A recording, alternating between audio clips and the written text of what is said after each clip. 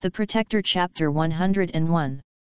Levi looked at everyone and said, Brian, Victoria, Lionel, Tammy, Russell, Patrick, Holly, Kit, Misty, and Rick. Look at me, all of you. Everyone's hearts were in their throats when their names were called. They knew what was going on. It's like Hades and his Furies sentencing punishments to us. All of them had no other choice but to obey Levi's order. Did you murder Morris Atkinson? Levi asked them. No. Someone was about to deny it. Then his eyes met with Levi's unforgiving gaze. Everyone nodded immediately. Admitting our crime is a wiser choice now. All of you are going to repent by kneeling in front of Morris's grave for 3 days and 3 nights. Levi commanded harshly. Garfield Perkins waved his hand. Soldiers brought Rick and the others forcefully to Morris's grave. Levi looked at Morris's tomb and said with a smile, Morris, I've brought all the accomplices who conspired your death to repent in front of you. I will send every one of them to accompany you soon. Mr. and Mrs. Atkinson were tear-stricken. Levi's effort to avenge Morris touched them. Levi looked at the other members of the Garrison family. Brian and Victoria, do you still remember how you broke my legs that night? Levi grinned at them menacingly. The couple was scared out of their wits. Tap tap tap. The scariest part was Levi's continuous advancement in their direction. Brian and Victoria wanted to back away from him, but they had nowhere to escape because of the guns pointed at the back of their heads. Finally, Levi came to a halt in front of them. He took the baseball bat from Brian's hand and sized up the stick. Is this the bat you used to break my legs 6 years ago? I suppose you kept it all this while so you can cripple me again. Thump thump thump. Both of them slammed their foreheads against the ground to beg for Levi's forgiveness as an ominous feeling crept into their hearts. Please forgive us, Levi. We will not repeat our mistake. Just think of us as your servants from now on. Levi sneered while tapping the baseball bat. But you did not show me any mercy 6 years ago. That was because we were. Bam. Arg. Levi smashed Brian's knee with the bat as soon as he tried to explain himself. Brian howled in pain as his bones shattered. This is the treatment I received from you in the past. Bam. Arg. Levi did not spare any of Brian's limbs. The latter rolled on the floor, screaming hysterically in agony. Then Levi looked at Victoria. Don't touch me. I'm just a woman. Victoria shielded herself with her hands. But you are an evil woman. Bam. Levi broke Victoria's hands and legs as well. Then he tossed the disabled couple at the side of Morris's grave to repent for their sins. They are related to that matter, after all. Levi thought to himself as he shifted his gaze onto Joseph Garrison and his foster parents. Joseph and the others lowered their heads fearfully. I never thought we would end up in this situation, Levi said in a self-deprecating manner. I can declare that I am innocent.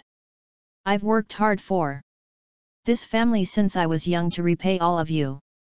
Who was the person to bring fame and wealth to the Garrison family in the past? That person was me. Did I not prove my sincerity by treating all of you with kindness? Levi questioned. The Protector Chapter 102. You're absolutely right, Levi, Joseph and the others said in a hurry. I will not harm you because you used to be my grandpa and my foster parents. I am not an insensible person, but I will deprive the Garrison family of all possessions, especially my Levi group. I will also sever all ties with you from this moment onwards. Your fates will have nothing to do with me from now on. Also, don't you dare try to do anything by quoting my name. Otherwise, all of you will face certain death. Levi's judgment was simple enough to understand. The Garrison family was doomed. They were one of the wealthiest families in Northampton, but Levi now turned them into an ordinary family without any power or money. That punishment was worse than death in their opinion. Joseph and his family's years of effort turned into dust with a single order. From Levi, the Garrison family's assets, worth up to billions, were taken away from them, leaving them with absolutely nothing. That sudden and drastic change was unacceptable and surreal to the Garrisons. Levi looked at Jack Smith and the other underworld figures. He sneered. All of you do not have to die. But you disrupted the peace at Morris's grave. So you will kneel before him for 1 day and 1 night. Yes. Yes. Everyone kneel. All the thugs followed Jack Smith's order and knelt. We will also turn this place into a proper cemetery dedicated to Mr. Morris Atkinson after this, sir. Jack Smith offered. Levi did not reject his proposal. Finally, Levi addressed the 100,000 soldiers. Thank you for your hard work, brothers. God of war! God of war! God of war! The battle without any casualties ended with the war cry. Zoe did not know how long had passed, but she had cried her eyes out and fainted 3 times. Aaron called Harry to ask about the situation. Harry said, I received an update saying the confrontation has ended. But no one exited the place or saw Levi anywhere. So I suppose he's dead. Harry was concerned about Zoe's condition because she was still handling that huge project. How's Zoe? Zoe passed out for the 3rd time, father. Aaron answered helplessly. Harry rebuked angrily, what are you doing? Is that how you console her? Try harder. Levi's death is a favorable outcome. In this way, Zoe can marry another person. If Samuel's brothers are not good enough, then we will look for a better candidate. Bear this in mind. The Lopez family will thrive once Levi is out of the way. Harry almost laughed out loud on the other end of the phone. I can finally exploit Zoe and her family to my heart's content with Levi gone. Zoe gradually regained her consciousness after some time. She questioned her parents while looking at them. What's the situation now? How's Levi? Aaron sighed. To be honest, I do not want to tell you this. What's going on, Dad? Hurry up and tell me. Zoe grabbed Aaron's arm. I received an update from your grandpa. Levi is dead. Zoe slumped onto the floor and shrieked hysterically after listening to her father. Levi. The Protector Chapter 103. Meanwhile, Rick Garrison knelt before Levi. Rick told Levi he had something to inform him when Levi was about to leave. What's the matter? Spit it out. Mr. No, that's not right. Sir. Do you really think we, the Garrison family, were capable of pulling off the feat 6 years ago by ourselves, sir? Rick asked. Levi narrowed his eyes in response. He seemed to have noticed the problem too. Now that I think about this, there are a lot of details that don't quite add up. For example, the Garrison family should not have been able to take control of Levi Group so easily. Moreover, there must be someone who orchestrated the multiple charges against me and my imprisonment. I do not believe the Garrison family to be so competent. There is someone else supporting them. Rick smiled. We harbored the intention for a long time but did not have the capabilities to execute the plan. But someone suddenly appeared and provided our family with assistance amidst our hesitation. Who is that person? Levi asked coldly. Oswald Rogers. You and Ms. Zoe's schoolmate in the past, sir. Rick revealed that person's identity. Levi took a deep breath at the mention of Oswald Rogers. Oswald was in the same high school as Zoe and me. He was also Zoe's classmate. We competed for Zoe's favor in the past, and I came out as the winner. But Oswald did not give up pursuing Zoe until our wedding day. Oswald's family background is more than just impressive. The Rogers family's net worth is easily over billions with properties all over the globe. They are the true top-tiered family in Northampton, at least 10 times more influential than the Garrison family. Every decision they make can alter the economic standing of this city. If Oswald Rogers is the mastermind, then everything makes sense. He does have the power to place me behind bars effortlessly. Rick continued. Oswald Rogers was angry because of your marriage to Ms. Zoe. So he planned everything with the goal to destroy you. Levi finally understood why the Garrison family decided to execute the plan on his wedding day. This is all because of Oswald Rogers. Well, it is not surprising for him to get mad, knowing the love of his life was getting married to another man. Rick shook his head in despair. Oswald would not have gotten the opportunity if we did not harbor ill intent in the first place. Ultimately, this is still the Garrison family's fault. Levi glared at him. Glad you know. Zoe had no other choice but to accept the reality because Levi did not return home after she waited for him for the whole day.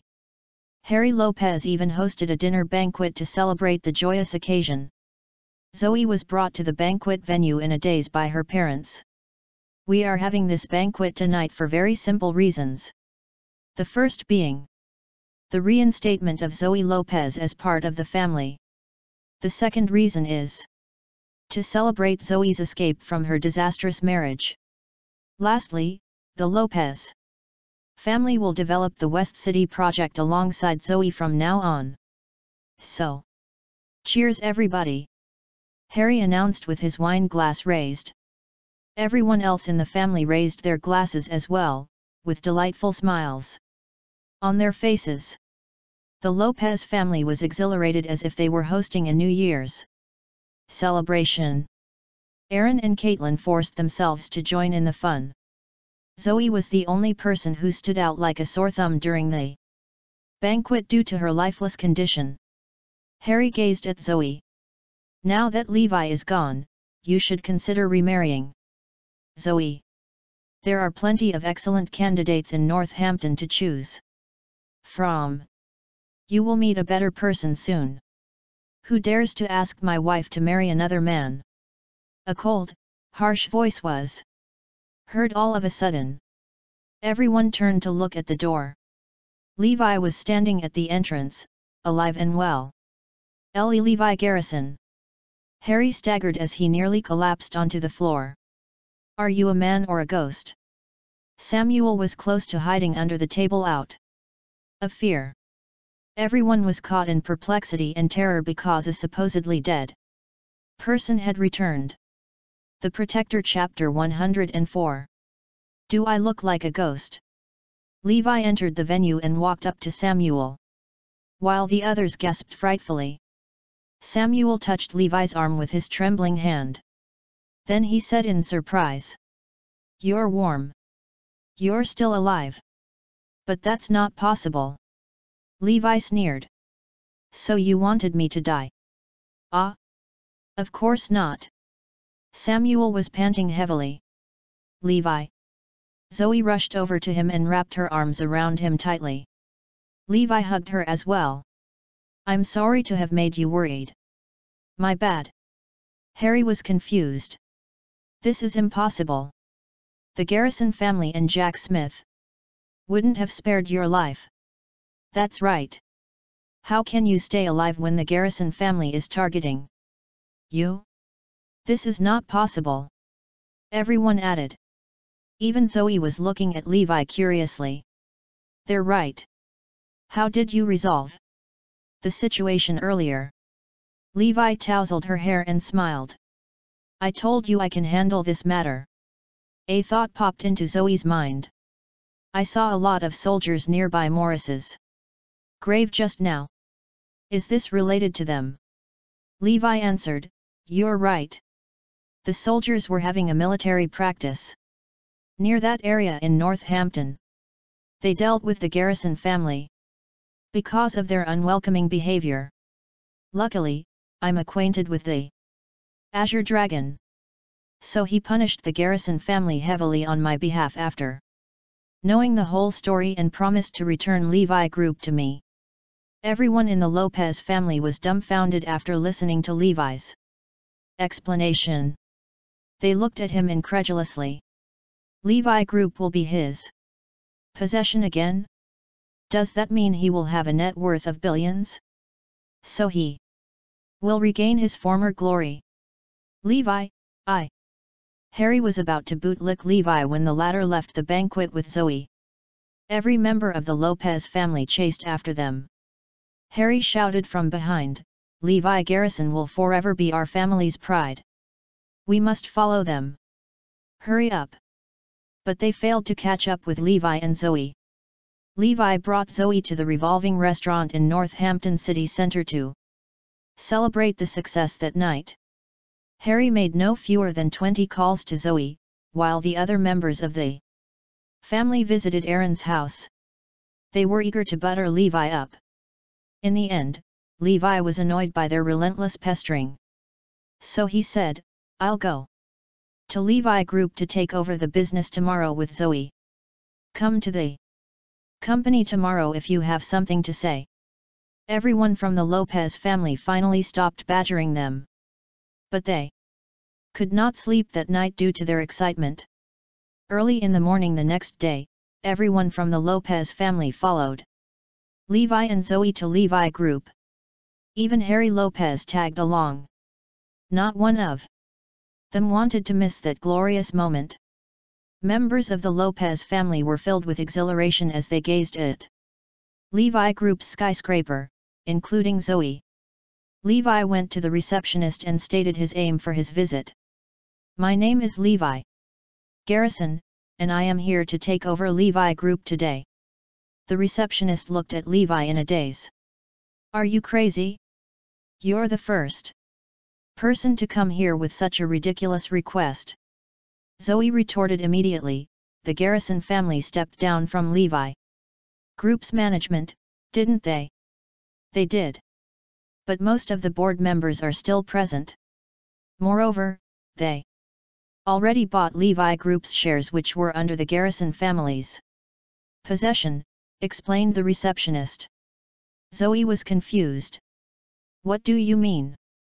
Are you not aware of the parent company behind Levi Group? The receptionist asked. Levi gained revelation instantaneously. The Rogers family. They are the holding company of Levi Group. That means the Garrison family never had control of Levi Group, to begin with. This company belongs to the Rogers family. The Protector Chapter 105. Harry and the others questioned, what's going on? Melanie checked Levi Group's status on the internet with her mobile phone and explained. Sky Incorporated is the majority shareholder of Levi Group. This company completely belongs to Sky Incorporated after the Garrison family gave up their shares. Sky Incorporated is the holding company owned by the prestigious Rogers family, right? Henry asked. Harry frowned. He asked the receptionist with all seriousness, that means Levi Group has always belonged to the Rogers family, and Levi Garrison is not at all related to this company. She nodded. That's right. The Rogers family took control of Levi Group 6 years ago. I don't know how all of you found the courage to come here demanding to take over the company when Levi Garrison is just a nobody. Here. At that moment, a group of people ushered the CEO of Levi Group, Howard Corbin, into the company. Oswald Rogers was the chairman of Levi Group, while his trusted aide, Howard, was the chief executive officer. Howard Corbin had a busy night as well. I received the news of the confrontation between the Garrison family and Levi Garrison last night. Surprisingly, they stumbled into the god of war amidst their argument while the soldiers were having a military practice nearby. The Garrison family invoked the god of war's wrath and suffered greatly. They had to give up all their family's assets, so I spent the entire night purchasing the shares under their possession. Oswald even told me the Garrison family is a bunch of fools to have infuriated the god of war. He was also amazed by Levi's unbelievable fortune to have escaped the predicament by receiving the god of war's help. But Oswald and Howard did not know that the god of war was actually Levi. Howard saw Levi and the others gathering in the lobby as soon as he entered the company building. He walked up to the crowd with a frown. "What's the matter?" The receptionist answered, "Mr. Corbin, these people said that they are here to take control of the company. I suppose they are here to stir up trouble." Howard eyed Levi and Zoe as he listened to the receptionist. He sneered. "Oh? So it is Levi Garrison in the flesh." Howard recognized Levi because he participated in the scheme 6 years ago. "Are you part of the Rogers family?" Levi asked mockingly. "That's right. You sure move quick, coming here to take over the company right after the Garrison family's downfall. But let me tell you now.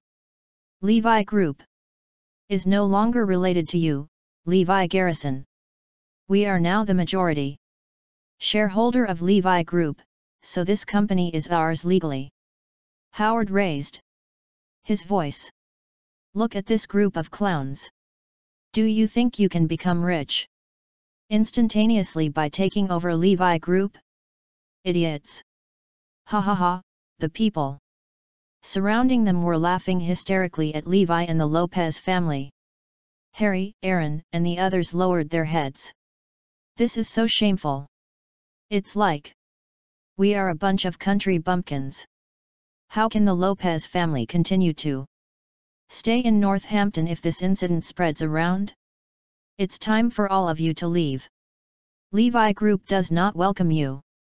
Take them away, guards." Multiple security guards closed in on Levi and the others after receiving the order from Howard. Levi and the rest of the Lopez family were chased out of the building by the security guards in the end. "Know your place, you poor people," the guard rebuked them. "Disgrace. This is the worst humiliation the Lopez family has ever suffered. There will be no way for us to recover from this insult. Everyone in Northampton will laugh at us from now on." Harry Lopez thought to himself. Levi grimaced in silence. "I did not deal with the situation right away because I want to toy with the Rogers family further. All of you will suffer in despair soon. Just you wait, Oswald Rogers." The sheer humiliation was unbearable to the Lopez family after being thrown out from Levi Group. All of them stared at Levi hatefully. The Protector Chapter 106. "We tried so hard to please him last night because we thought he's wealthy. But he is just a poor loser with nothing on him. Not only did we gain nothing, but we also lost our family's dignity because of him. Levi Garrison. Do you care to explain yourself? How dare you come here without grasping the situation properly? I want to strangle you to death so badly right now." Harry Lopez exploded with rage. Samuel scolded Levi angrily, "Are you hallucinating by any chance? This company has got nothing to do with you." Henry was stomping his feet furiously. "Great! You've successfully ruined the Lopez family's good name. Are you happy now?" Aaron and Caitlin were sobbing. "You are truly a good-for-nothing piece of shit. Why are we still related to you? When will you stop daydreaming and be A down-to-earth person? We must have committed unforgivable crimes in our past lives to deserve an awful son-in-law like you. How we hope we can sever all ties with you. Zoe could not hide her disappointment either. Levi has crossed a line by doing this. He brought shame to the entire family. The Lopez family is well known throughout Northampton, yet we were chased out by the security guards earlier. This is all his fault. Zoe glowered at Levi. How many times have I told you that you should be honest, stay calm, and stop indulging in your daydreams? You've truly disappointed me this time. Not only did you fail to make us proud, but you also brought dishonor to the Lopez family. But let's forget about this. I believe in your capabilities, so let's work hard together in the future. Zoe consoled Levi in the end. This is why I am infatuated with Zoe. She believes in me no matter how disappointed she is with me. Having a woman who places her faith in one under all circumstances is such a blessing. Okay. I will listen to you from now on. Levi smiled. But you don't have to worry because I will take back Levi Group sooner or later. Stop that bullshit. I can hardly contain my urge to slap you. Samuel and Sean were consumed by rage. Harry warned his son again. You better monitor your son-in-law well, Aaron. The Lopez family is not related to him in the future. So don't you dare cause any trouble for us. Then they left resentfully. Aaron and Caitlin glared at Levi. Useless idiot. You're not better than a piece of trash. Both of them left as well after they spoke. Zoe comforted Levi. They are only saying that because they are mad. Don't take their words to heart. I am a little angry at you after what happened too. Levi smiled indifferently. It's okay. It's all water under the bridge now. A gold color, custom-ordered Rolls-Royce arrived at Levi Group's entrance. Shortly after Levi and Zoe departed, Howard Corbin and the other executives hurriedly went to welcome the person. Howard even took the initiative to open the car door. A man wearing a white suit got out of the car. His entire outfit was custom-made by the best tailor from abroad. That man adjusted his gold-rimmed spectacles and asked with a smile. Levi and Zoe left. That man was Oswald Rogers. They left, Mr. Rogers. Levi was as disgraced as a dog. Howard reported cheerfully. Oswald sneered. I will begin my plan to target Levi and Zoe soon. Levi will meet the same fate as Morris Atkinson, while I will have Zoe sleep with me on her own accord and please me with her body. The Protector Chapter 107. April 19, 2021 by Chapter Novel. Howard and the other subordinates put on a menacing smile. No one has ever escaped a terrible fate after being targeted by Mr. Rogers. Any man who offends him is either dead or crippled. He has never failed to obtain any girl he's interested in either. This is the first time Mr. Rogers is so fixated on targeting someone. Levi Garrison and Zoe Lopez will end up with a worse outcome than 6 years ago, and there will be no way for them to escape this time. Howard said, Levi is extremely lucky recently, Mr. Rogers. He encountered the Azure Dragon a few times and even met with the God of War yesterday. Jealousy glinted in Oswald's eyes. You're right. He is lucky.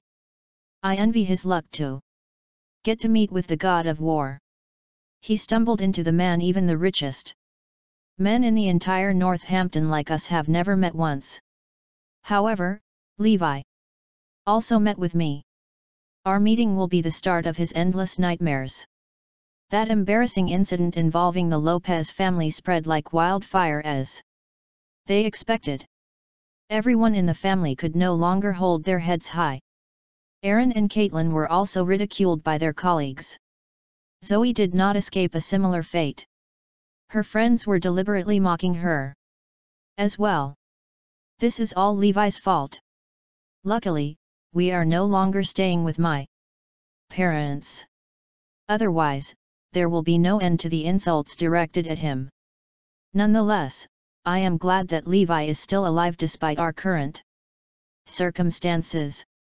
Levi left the house early in the morning that day, while Zoe went to work as usual.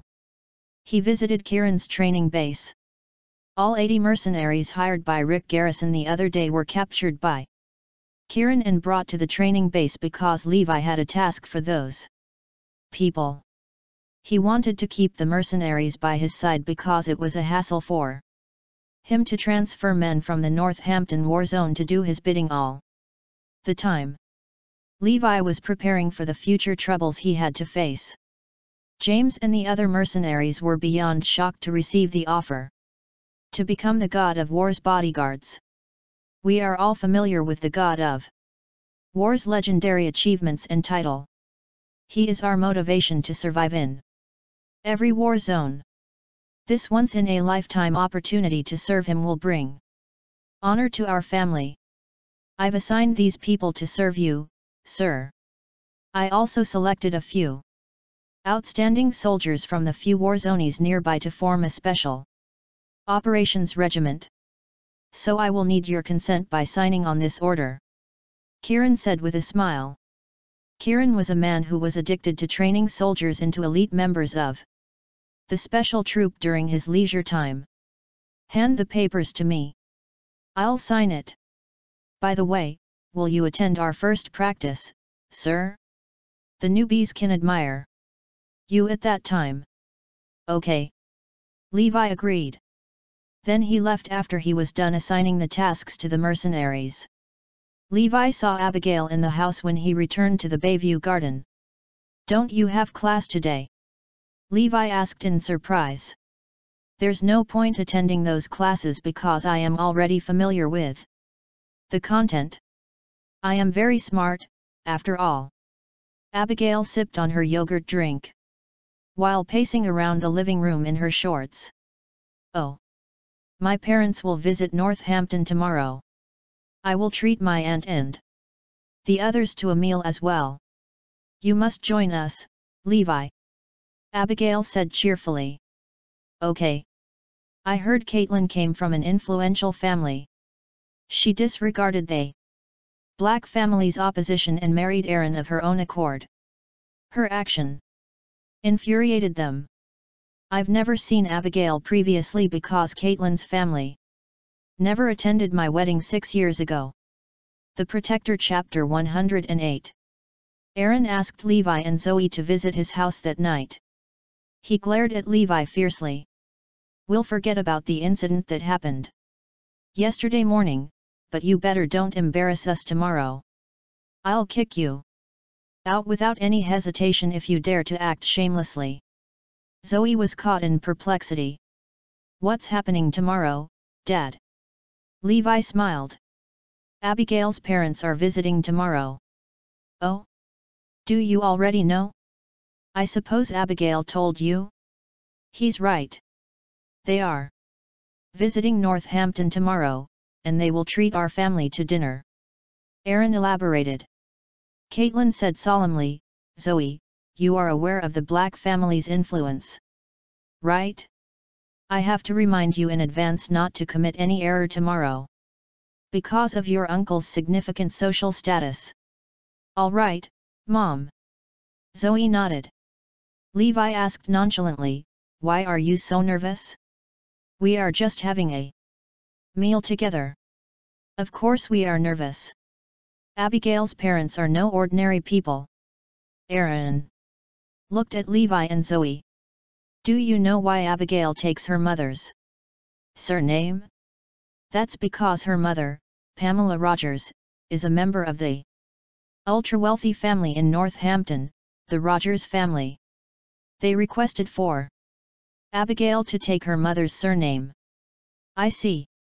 No wonder Abigail's surname is Rogers. Zoe was informed of that matter for the first time.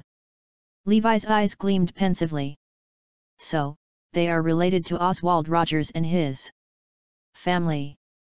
Are you aware of the importance of this situation now? Pamela is the Rogers family's representative. Levi and Zoe were only allowed to leave after Aaron nagged them relentlessly to be mindful and stay vigilant when meeting Abigail's parents.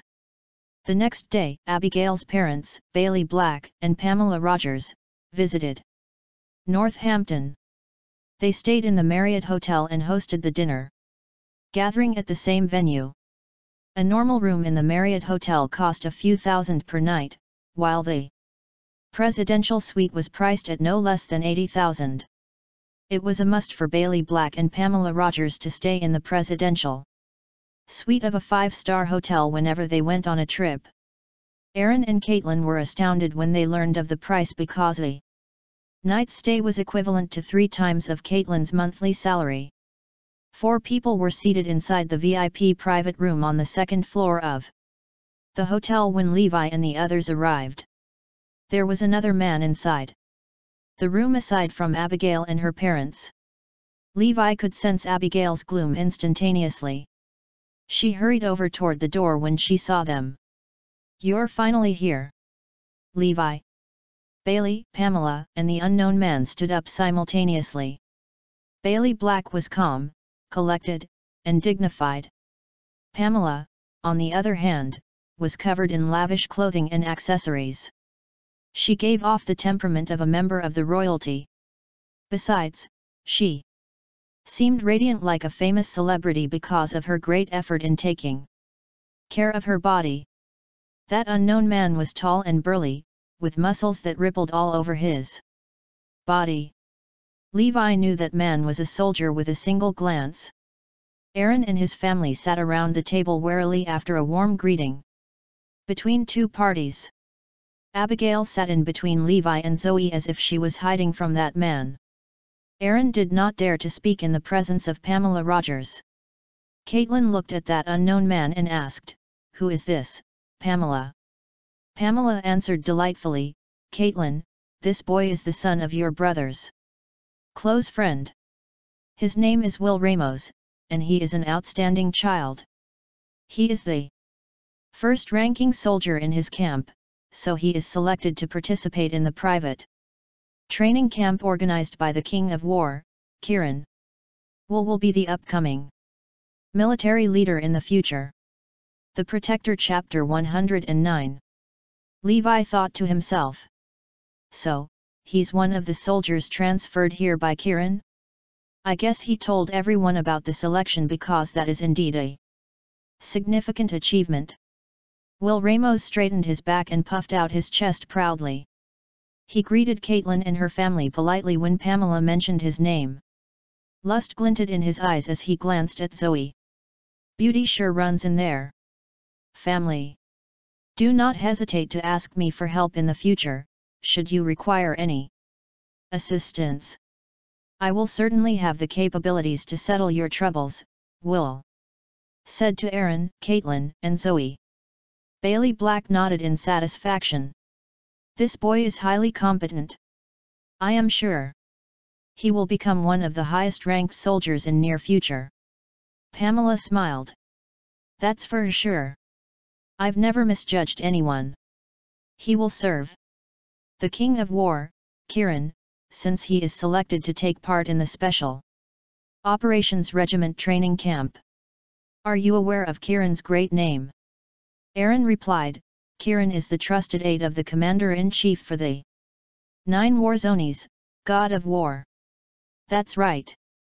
I guess you and your family aren't completely ignorant. Will soon serve the God of War. Can you imagine the bright future that awaits him? Pamela asked. Aaron and Caitlin glared at Levi. Then they shook their heads and sighed. His future must be promising. Why is our son-in-law so useless when compared to others? I can't say the same for your son-in-law. Bailey sneered. Aaron's face turned sour. You're right. He's just a nobody. Dad, Uncle, that's not true. My brother-in-law is amazing. Abigail defended Levi while looking at him admiringly. Anger surged within Will Ramos at that sight. I've always liked Abigail, and I've now received recognition from Pamela Rogers herself. But Abigail still never smiles at me or shows any interest in me. So why is she looking up to this criminal who is just recently released from jail? This is outrageous. Don't be fooled by him, Abigail. His achievements 6 years ago were barely acceptable. But now, he's just a piece of human trash, Bailey said unmercifully. That's right. You're absolutely right. Levi is nothing compared to Will. Aaron and Caitlin agreed with Bailey. Abigail was about to speak further, but Levi held her hand to stop her. Will noticed the intimate interaction of Abigail and Levi under the table. He gritted his teeth angrily and clenched his fists. But then he said with a smile, after regaining his composure, the day after tomorrow will be the first day of our training camp. I want to invite both of you to the ceremony, Mr. Black and MDM Rogers. Perhaps we can get acquainted with the King of War, Kieran. If we're lucky. Kieran allowed the soldiers to bring their families along to the opening ceremony of the training camp. Will wanted to bring his parents initially, but he changed his mind on the spot and offered the chance to Bailey and Pamela. I heard the news of the God of War's participation in this ceremony as well. Although we will not get the opportunity to get acquainted with him, being able to admire him from afar in person is already a once-in-a-lifetime blessing. Will was filled in anticipation for the day to arrive. I idolized the God of War and the 5 kings of wars serving him since I became a soldier. It is my biggest wish to meet them in person. So there is no way I can stay calm, knowing I can finally fulfill this greatest wish of my life soon. What? Really? Not only can we meet with the King of War, Kieran, but we can also see Protector of Arudaya, the God of War in person. Pamela and Bailey almost leap in excitement. That's right. Each soldier is allowed to bring 3 people to the ceremony, so Abigail should tag along too. Will deliberately glanced at Abigail. The Protector Chapter 110. Okay. We are attending the ceremony for sure. This is awesome. What if I am lucky enough to become acquainted with the God of War? I will be treated with respect even in the Rogers family if that happens. Pamela began to imagine a better life in her mind. We are so jealous of you. This kind of opportunity will never be available to us even after many lifetimes.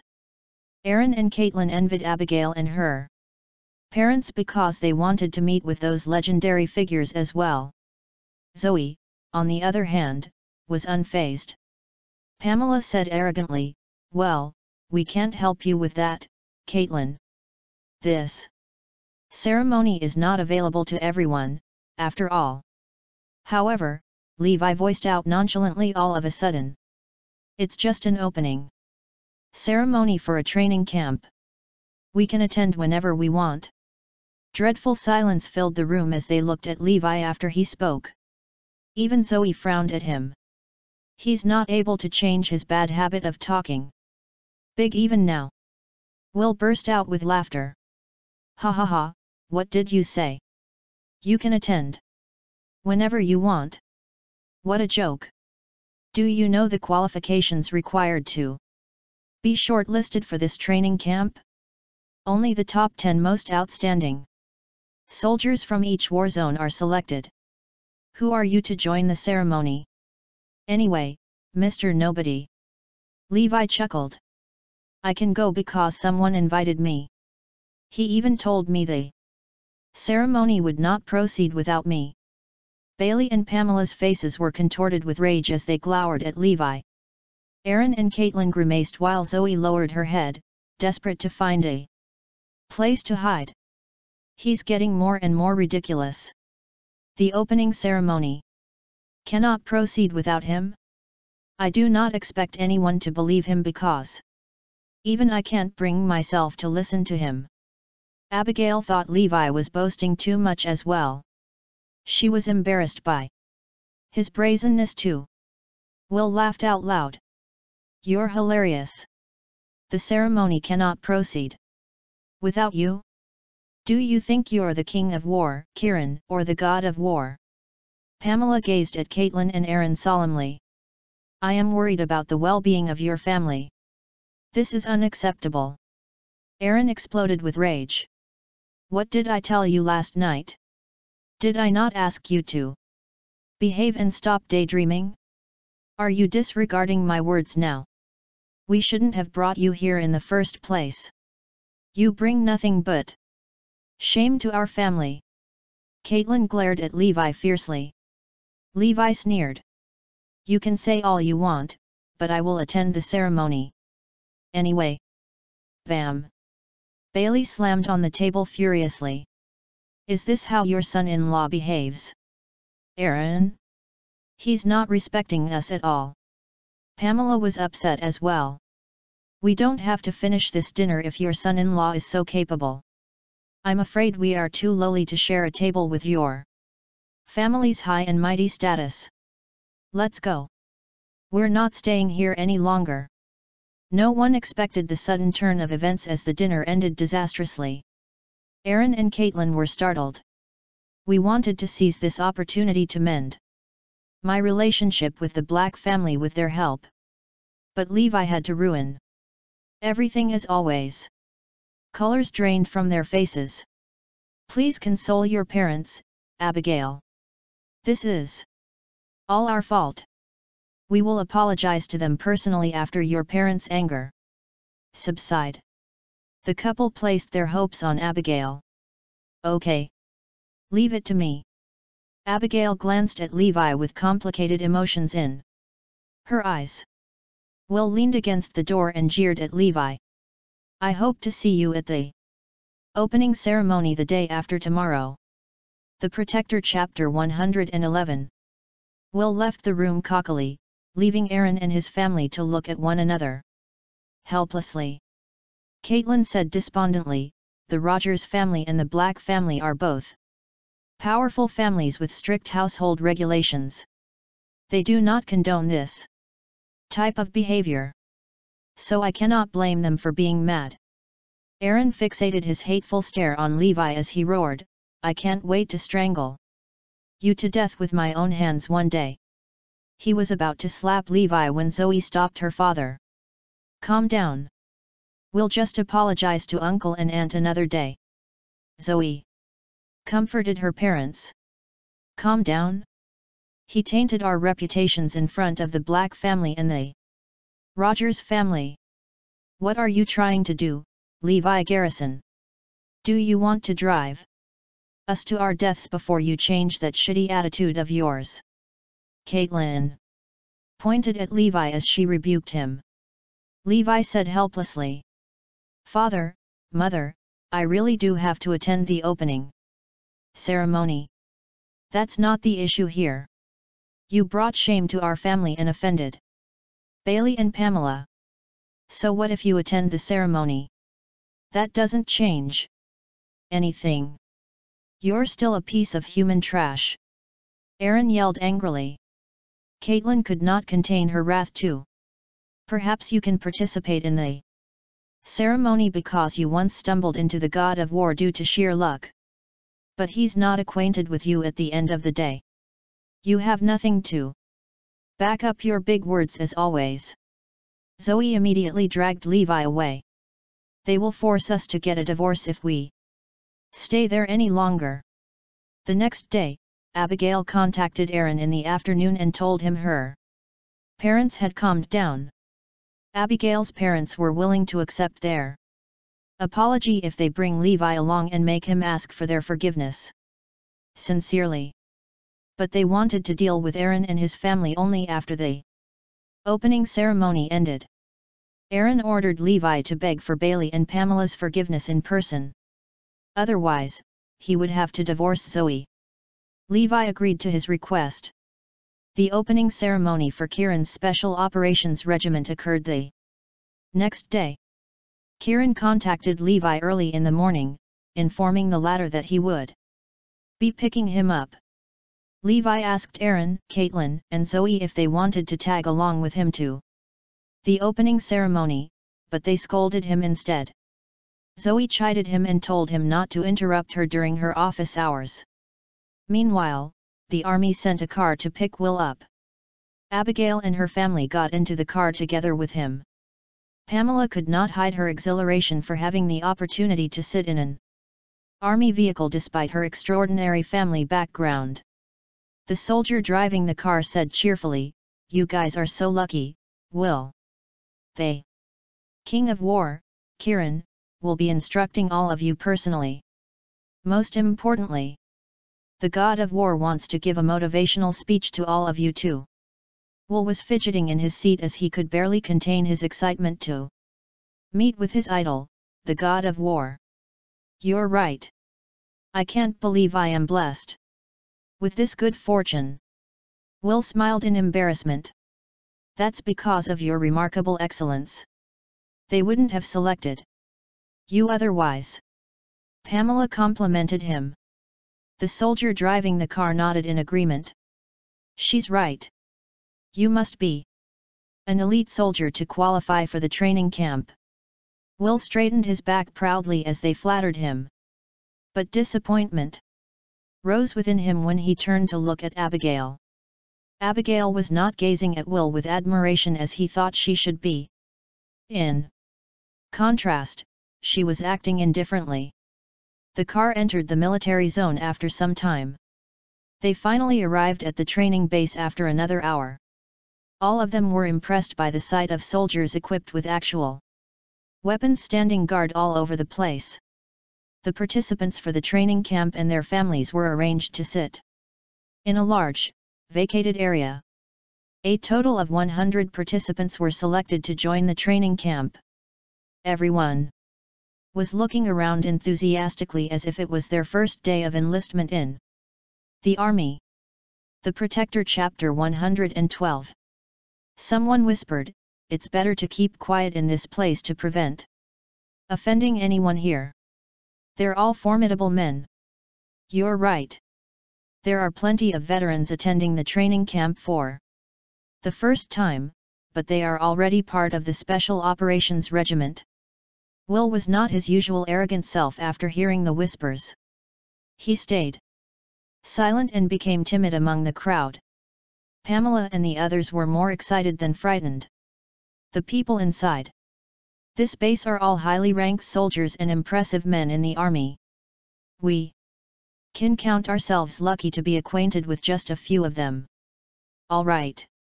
Friends and families, come over here. I want all the soldiers to follow me. In the end, the crowd was segregated into two groups. The soldiers were crouching in front while their families sat behind on the benches provided.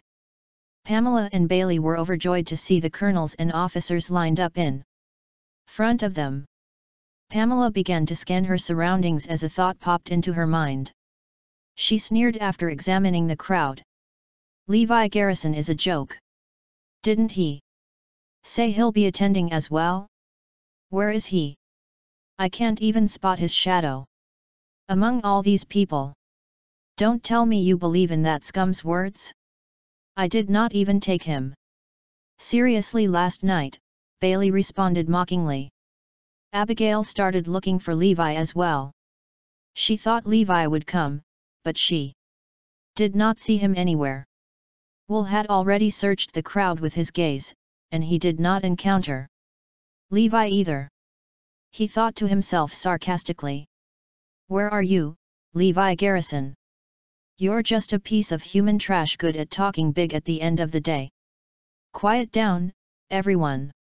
The King of War, Kiran, will make an appearance soon." An officer waved his hand in front to signal everyone. The crowd fell silent as they held their breaths involuntarily, waiting for the King of War to show himself. A military SUV drove into the area shortly after. The soldiers and guards saluted immediately at the sight of the vehicle. A murmur of excitement rippled through the crowd. The god of war is here. Pamela and Bailey stared unblinkingly at the SUV. A young man dressed in a military outfit with one star embedded on his shoulder got out of the car. That man was the king of war, Kieran. Every soldier gazed at him with respect after he got out of the car. All the family members gasped in terror when they saw Kieran's appearance. The king of war is such a young man? Everyone's eyes were still fixated on the SUV because they assumed the next person to come out of the car would be the god of war. But they were met with disappointment. Someone was seated inside the SUV, but he did not get out of the car. Kieran moved forward and addressed the crowd. First of all, I want to welcome everyone to the training camp's opening ceremony. Next, I have a statement to announce. The god of war himself is seated inside the car. But there are privacy rules to follow in the army. Non-military personnel are not allowed to meet with him. Everyone was well aware of the privacy rules, but they could not help feeling a little regretful for missing the opportunity to meet with the god of war. Even Will Ramos was disheartened. Kieran added, however, the god of war will meet with the newcomers later. The passion returned to Will's deadpan eyes instantaneously. I can finally meet my idol. The friends and families of the participants stared intently at the SUV in an attempt to discern the god of war's figure.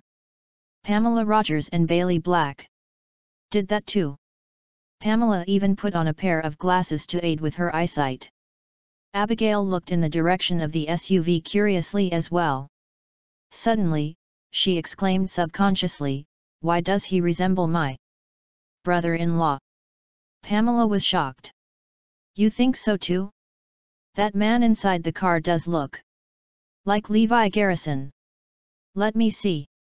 Bailey Black put on his glasses and narrowed his eyes at the SUV. I think this person does look similar to him too. The Protector Chapter 113.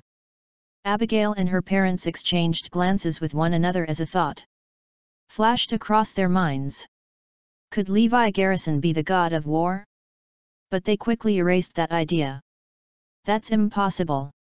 If Levi is the god of war, why did he let Aaron and Caitlin live in such a small room? Why is Aaron still driving a Hevel if his son-in-law is so capable? Say, will the god of war wear a military outfit if he's here in the army base? Bailey asked suddenly. Of course. This is such an important ceremony. Abigail and her mother answered at the same time. They did not believe the god of war to be Levi despite the resemblance in appearance. At that moment, someone got out of the car. That person was Azure Dragon dressed in his military outfit. Kieran nodded in Azure Dragon's direction when he sensed his movements. That must be the god of war. Everyone gazed in that direction frantically. The outsiders thought that only the god of war could trigger such respectful acknowledgement from Kieran. But they did not know it was normal for Kieran to greet Azure Dragon that way because the latter was Kieran's senior. Moreover, Azure Dragon's rank was blocked by the car because he got down from the other side of the vehicle. So the crowd assumed him to be the god of war. I am right. There's no way Levi Garrison is the god of war. I am satisfied with this outcome now. We've finally seen the god of war's great appearance. Pamela and her husband were exhilarated. Everyone was under the impression that they had met with the actual god of war. But they did not know that Azure Dragon deliberately got out of the car to ventilate the air inside the vehicle because Levi wanted to smoke.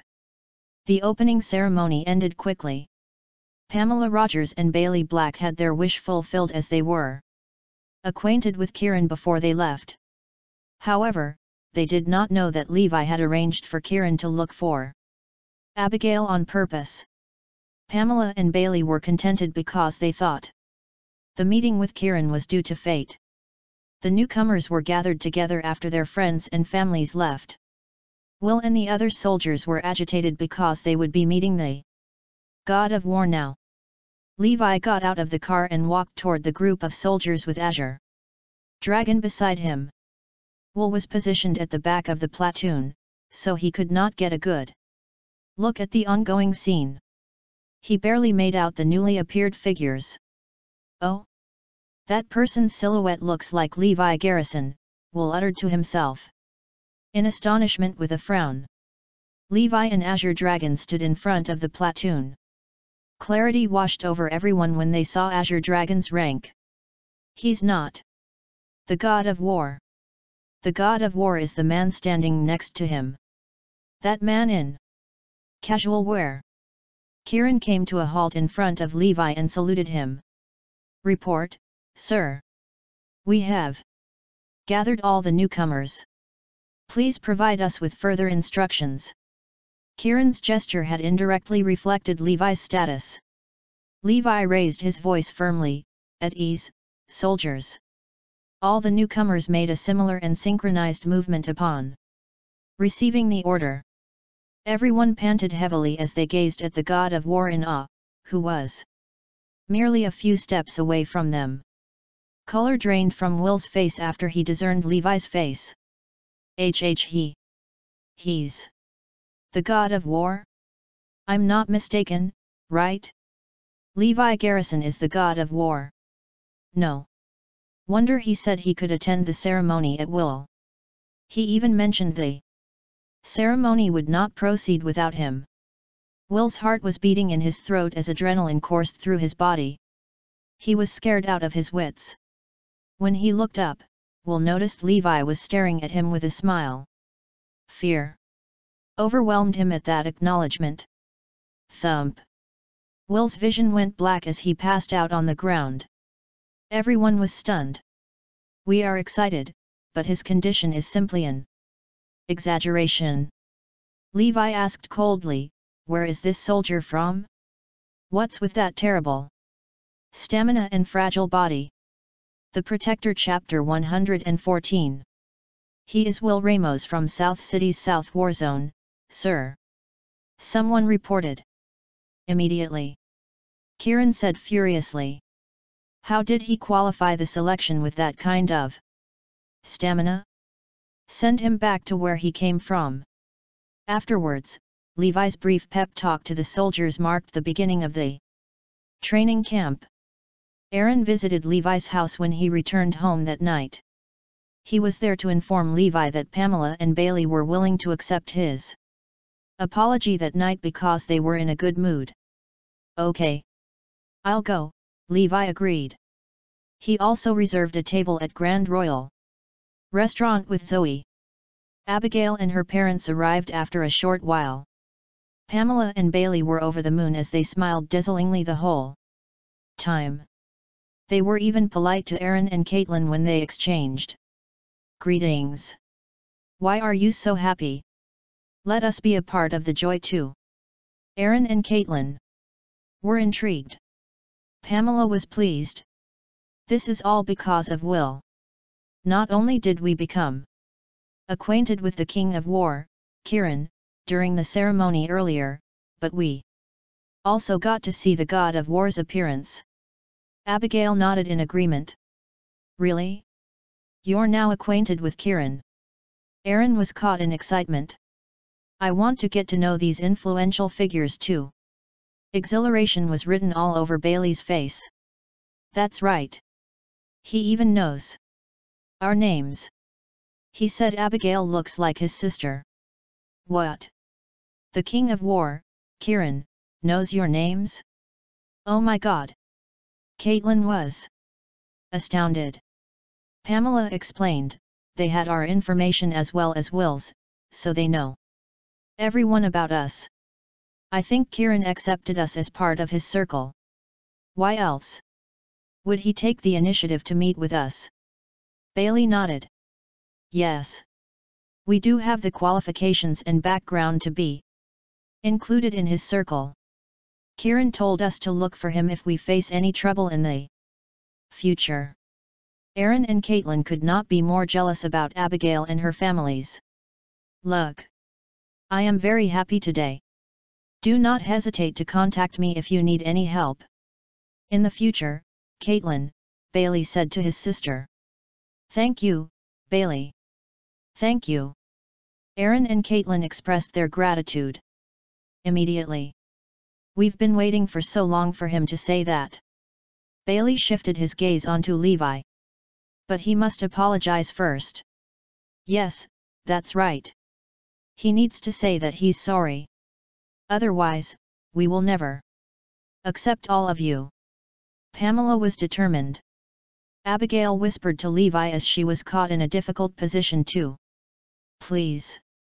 Don't mind this, Levi. Zoe urged him as well. Just do as they say. I'm very sorry, Uncle and Aunt.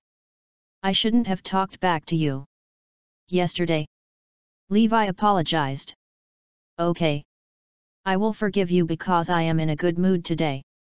Pamela waved her hand. Bailey questioned him suddenly. By the way, did you attend the ceremony today?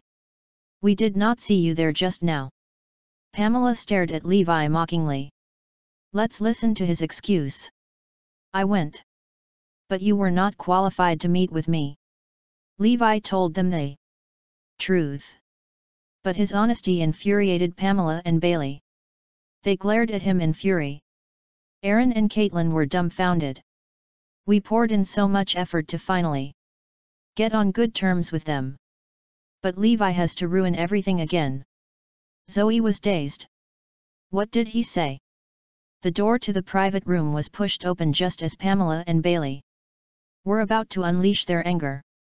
Mr. Black, MDM. Rogers, something terrible has happened. Mr. Ramos was kicked out from the Northampton war zone because he's not qualified to join the training camp due to his poor body condition. They will be sending him into the room now. The Protector Chapter 115.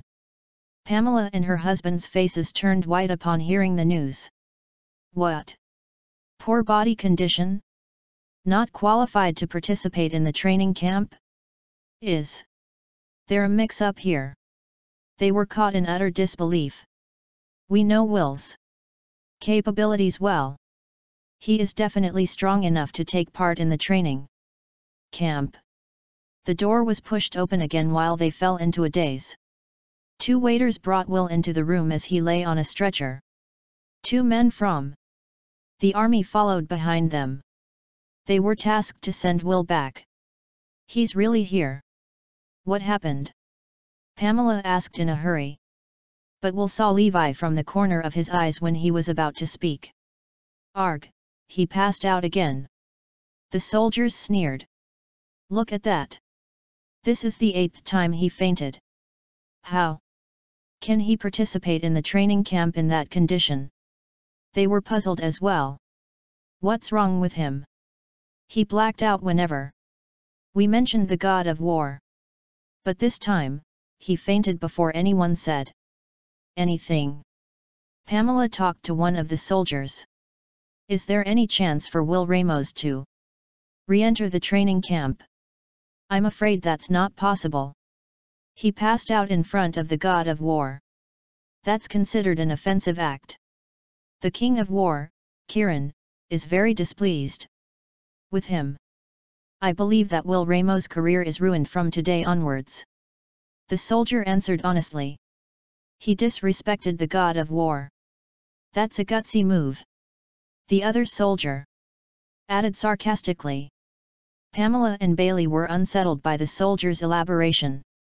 Did he offend the god of war? Even the Rogers family and the Black family do not have the courage to do that. No one had the interest to continue with the meal after the soldiers left. Will regained consciousness after some time. He was about to pass out again when he saw Levi after he woke up. But Levi quickly ordered, "Don't faint again." Will finally recomposed himself, but his face was filled with terror and his Mind was blank. What happened, child? Pamela asked. I saw the god of war, Will stammered. But why did you pass out? Bailey and Pamela were caught in perplexity. That's because the god of war is. Will looked at Levi in fright as he spoke.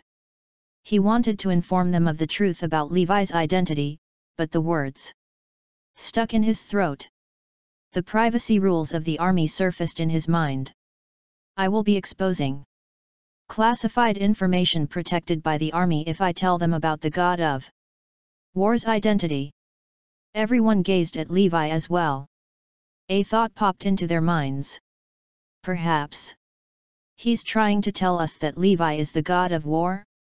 The resemblance between the man seated inside the car and Levi is too uncanny.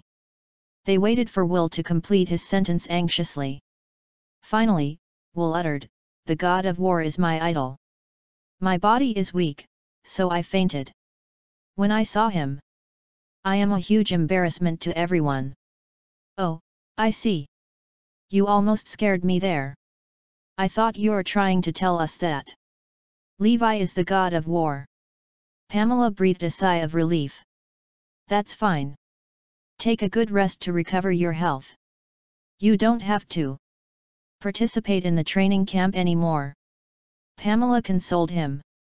Bailey eyed Levi and asked the question in his mind, "Did you see him at the training base today, Will?" "Yes." Will gave Levi a look with complicated emotions in his eyes. "What? So you really went?" Pamela and the others were in disbelief. "Mr. Black, MDM. Rogers, please take me away for now. I would like to rest." The Protector Chapter 116. Will did not have the courage to stay a second longer in the same room as Levi. "We're not finishing the meal anymore. We'll be leaving now," Pamela said. Aaron and Caitlin were worried. "Have you forgiven us then?" "Yes. I've accepted his apology. By the way, you are allowed to attend Mother's birthday banquet this year. She has accepted your return to the family," Bailey Black answered. Caitlin was delighted after she was informed of the news. "I can finally attend Mother's birthday banquet since I left my home 20 years ago. We will be there," Aaron said emotionally. "We can hold our heads high by the time we attend the banquet because Zoe's project is progressing well." Caitlin glanced at Levi happily after Pamela and her family left. "All right. We will forgive you this time." Aaron pleaded with his wife sincerely, "Will you allow me to hang out with my friends tonight, Caitlin?" "Fine. Off you go. Take this bank card with you. I'm warning you now. Do not gamble tonight." Caitlin handed a credit card to Aaron. Levi knew Aaron was a gambling addict since a long time ago. He lost a lot of money in the past. "I even had to clear his debt previously." Caitlin forbids him from taking part in those entertainments afterwards. He's not allowed to drink with friends too. I suppose she's making an exception today because her return has been accepted by the Black family today. "All right. I've quit gambling for a long time now." Aaron was elated like a child. Levi was amused by his behavior. He's a typical henpecked man. The four of them parted ways afterward. Aaron went to meet up with his friends. They were tipsy after gulping a few bottles of wine down. Alex Glenn placed his arm around Aaron's shoulder. "I heard there's a new underground casino in Northampton. Why don't we try out our luck there?" Aaron shook his head. "No way. I made a promise to my wife not to gamble anymore. Don't worry. We are just going to play a few rounds to try out our luck. You won't lose any money," Alex persuaded him. "That's right. We did not bring a lot of money with us anyway. We'll play in small amounts, just for fun. What if we get lucky?" Do you know Andrew Zafer? From the marketplace? I heard he earned 800,000 from the casino with a mere 3,000 starting amount. He's right. We are so jealous of him. Aaron's resolution wavered as his friends convinced him. Fine. I'll go. But I have to say this in advance. I can only fork out 5,000. Sure, sure. Aaron and the gang headed toward the underground casino. Together. Aaron was especially excited when they arrived at the venue. A man, dressed lavishly with a glass of red wine in his hand, was seated on the second floor of the casino while he gazed at the crazed gamblers. Beneath him, he asked with a smile, Aaron Lopez is here. Yes, Mr. Rogers. The men engaged in that conversation were none other than Oswald Rogers and Howard Corbin. Oswald sneered while looking at Aaron. I've been thinking of ways to target all of you, but here you are, offering to step into my trap on your own accord. Howard sought out Oswald's opinion. How should we proceed, Mr. Rogers? He's going to lose. We'll make him lose everything. Even the Lopez family will not be able to cover his debt. I am going to force Levi to his death with this staggering amount of money. Oswald grinned like a madman. Howard nodded. I'll make the necessary arrangements, Mr. Rogers. I will. Make sure to let Aaron Lopez learn his lesson well this time. The Protector Chapter 117. Aaron was oblivious to the incoming danger that awaited him. He was enjoying himself to his heart's content at that moment. He had won for a few consecutive rounds and earned roughly 100,000. On his 10th straight win, Aaron's earnings accumulated to a few million. Alex and the others persuaded Aaron to continue with his gambling. You're too lucky today, Aaron. Go on. Let's go big. 10 million is easily achievable. With your insane luck tonight. A gambling addict caught up in his moment of glory often lost his ability to think rationally. Aaron was confident he could bring home 10 million by the time he was done gambling that night. Zoe and Levi were startled awake by the ringing from their phones in the middle of the night. Caitlin had dialed their numbers relentlessly. Zoe was wide awake the moment she answered the call. What? Oh my God. Her face went paper white as the phone slipped out of her hand and fell onto the floor with a thud. Levi asked immediately, what's wrong? Zoe sobbed. Father went to the casino and lost 300 million. He's being detained right now because he was caught cheating. What? 300 million? How did he lose so much money? Levi frowned. Something's wrong. Someone must have set a trap for Aaron. Where is he? Levi added. I don't know. Let's meet up with Mom for now. Caitlin was already tear-stricken by the time Levi and Zoe arrived. Levi floored the accelerator toward the underground casino after Caitlin informed them of the location. The atmosphere inside the casino was unbearable. Deafening noises and cigarette smoke lingered in the air. A few muscular men came in front of Levi, Zoe, and Caitlin. Who are you people? They inquired fiercely. Levi stated the aim of their visit directly. We are here to look for Aaron Lopez. Oh. You are that cheater's family. Follow me. They led Levi and the others to the second floor. Levi sounded the situation out in the meantime. What happened here? Actually, Aaron Lopez cheated after he started to lose money. Then we caught him red-handed. How dare he cheats after losing 300 million to the casino? We need to follow the rules here and chop off his fingers. One of the men sneered. Zoe and Caitlin were frightened as their faces turned to the shade of chalk. More than 10 men stood menacingly inside a large private room on the second floor with batons in their hands. Levi, Zoe, and Caitlin caught the distinctive smell of blood the moment they entered the room. A person was lying on the floor in a curled position. His body twitched faintly. In a pool of blood. Dad! Aaron! Zoe and Caitlin rushed forward when they recognized the person to be Aaron Lopez. Levi grimaced when he saw how terribly beaten Aaron was. Save me! Save me, please!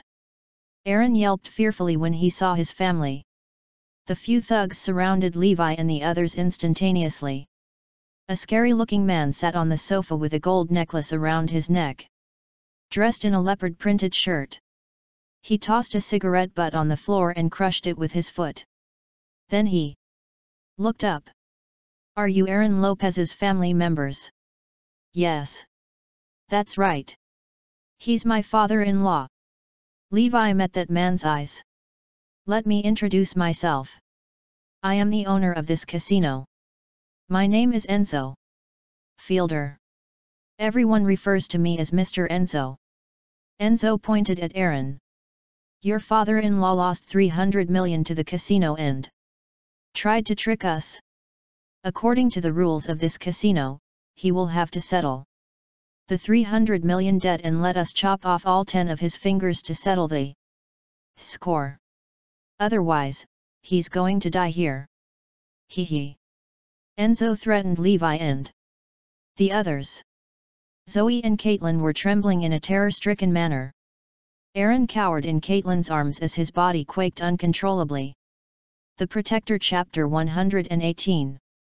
Levi sized up his surroundings and said mockingly, why do I feel that this casino is not a place of such high standards that someone could lose 300 million in a night? Humph. That's because your father-in-law took a great risk. He thought he could win 100 million after earning 10 million. So who is to blame for his greediness? More importantly, no one can condone his cheating behavior in this place. Enzo waved his hand. Alex and the others were dragged forward. Swiftly. Tell them whether I'm speaking of the truth or not. Enzo ordered. Alex and his friends answered immediately. Yes. That is the truth. We told Aaron to stop after he won 10 million. But he wanted to continue gambling to win more money. So he brought this on himself for losing ultimately. We did not expect him to cheat afterwards. Why do we have a friend like you? Aaron. Aaron looked at his friends incredulously in a daze. All of you framed me. You set a trap to frame me. Aaron roared. Alex glowered at him. Did we force you to do anything?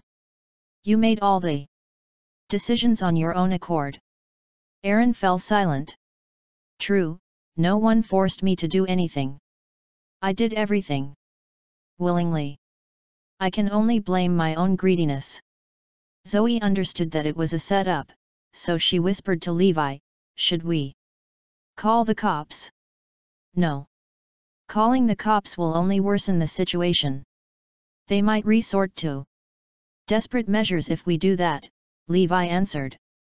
Unfortunately, Enzo overheard their conversation. He sneered. Call the cops? Sure, go ahead and do that. He borrowed the money from others, so we have written proof as well as the various documents he mortgaged to us. We carried out every procedure according to the law. Please feel free to contact the cops. The court will confiscate the Lopez family's business and properties by that time. Everyone looked at Aaron in bewilderment. Aaron nodded. I did mortgage the family house and business. I deliberately went to the Lopez family house to steal the documents after I lost all my money. I wanted to get the money to turn the tables around. But I lost everything instead and even incurred a 300 million debt on myself. Please don't tell my father about this. He will kill me if he knows what I've done. Aaron said hurriedly. Enzo jeered at Levi and the others. Do you want to call the cops? It's up to you to make the decision. Zoe was clueless as to how she should react to the unexpected turn of events. Levi grimaced. They clearly planned every move to target us. Have you made up your mind? Enzo asked. We will not call the cops, and will return the money. But we do not have 300 million with us right now. Can you give us a few days to collect the sum? Zoe proposed. Sure. No problem. Enzo added mockingly. I am not worried at all. If all of you disappear, then I will look for Harry Lopez instead. But can you please don't chop off my father's fingers? Zoe pleaded for mercy. I'll do you a favor. You can bring him away now. But for every extra day you fail to return the money, I will chop off one of his fingers. Enzo smiled sinisterly. All right. We agree. Levi brought Aaron and his family away from the casino. In the end, Caitlin was on the verge of tears when they reached the entrance. What should we do? Where can we find 300 million at a moment's notice? We have no other choice but to say that we'll return the money. This is the best we can do to delay the situation from turning south immediately, Zoe lamented. Aaron rebuked Levi when he saw the smiling expression on the latter's face. Why are you smiling? Why don't you come up with a solution instead, you useless piece of shit? I could have settled this issue effortlessly if my son-in-law is a capable person. Regretfully, you are a good-for-nothing piece of crap. You are to blame for everything that has happened today. The Protector Chapter 119. Levi was stunned after listening to Aaron. He looked at his father-in-law in disbelief. Is he blaming me for his own wrongdoings? Zoe was slightly upset. What are you saying, Dad? You caused this mess yourself. Levi has got nothing to do with this matter. Don't give me that nonsense. He could have paid for the 300 million debt easily if he's as successful as before. But he doesn't even have a single dime with him now. Aaron stared at Levi hatefully. Aren't you capable? You said you're acquainted with the god of war, right? Can you handle this mess now? You must divorce Zoe if you fail to take care of this matter. I am a man of my word. Aaron vented all his pent-up anger at Levi after the horrible experience he underwent. Caitlin glared at him. What are you talking about? That's not important.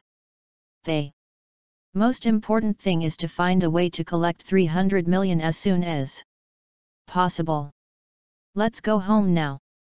Enzo dialed a number after Levi and the others left. I've executed your orders, Mr. Rogers. Okay.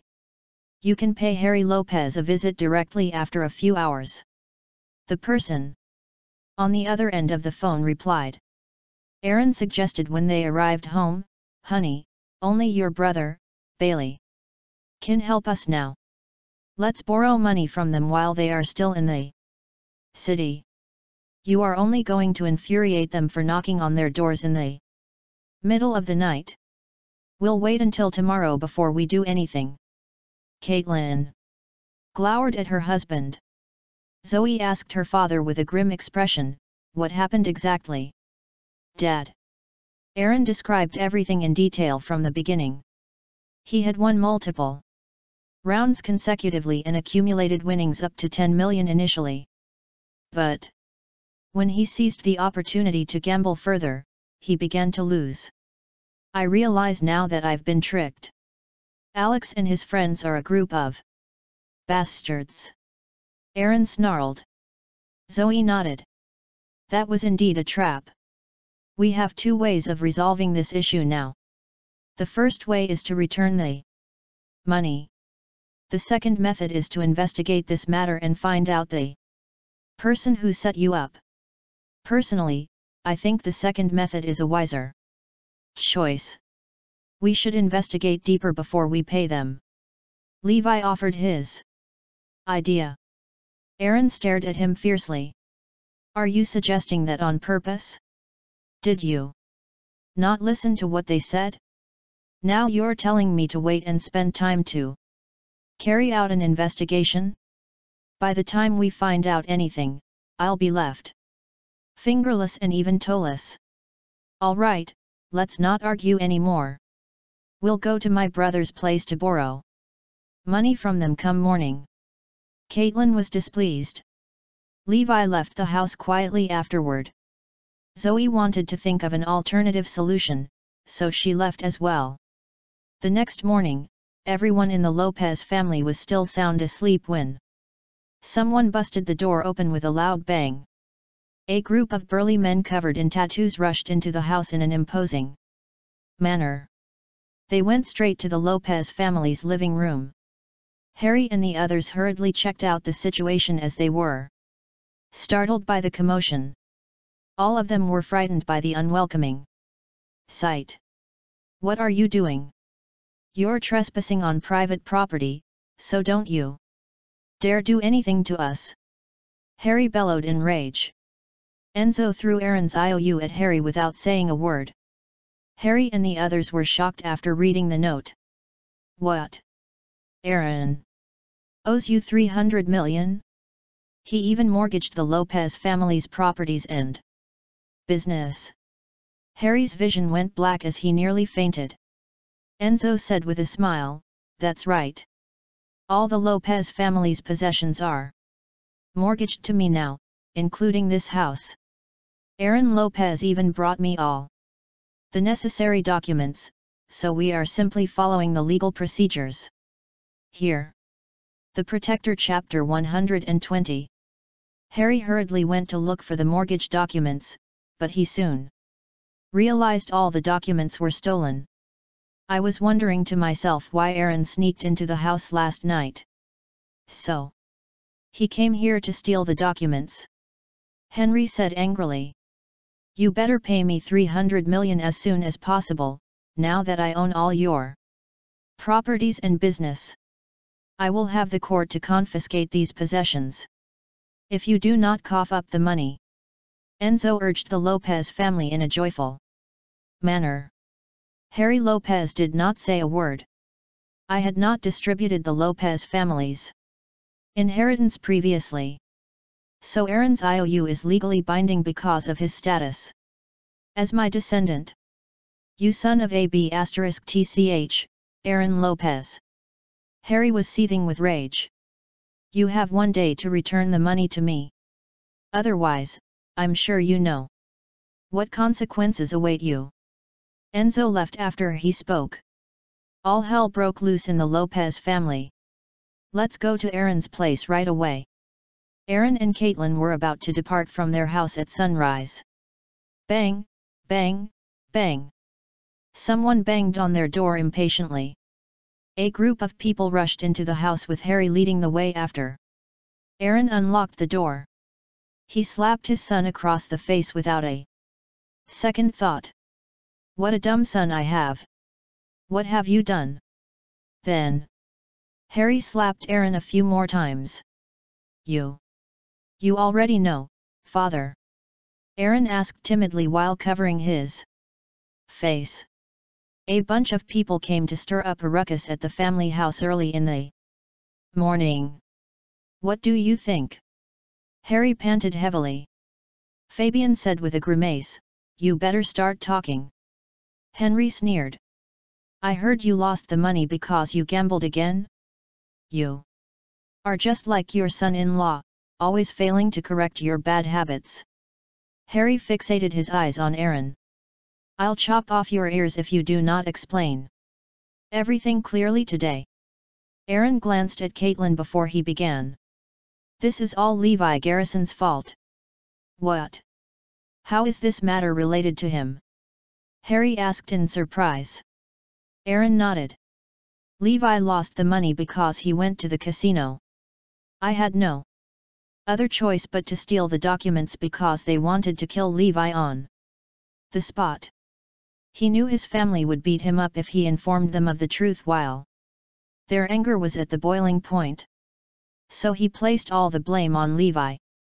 Instead, they did not trust Aaron's words at that moment, so everyone turned to look at Caitlin. Caitlin said through her gritted teeth, "That's right. It's all because of Levi Garrison.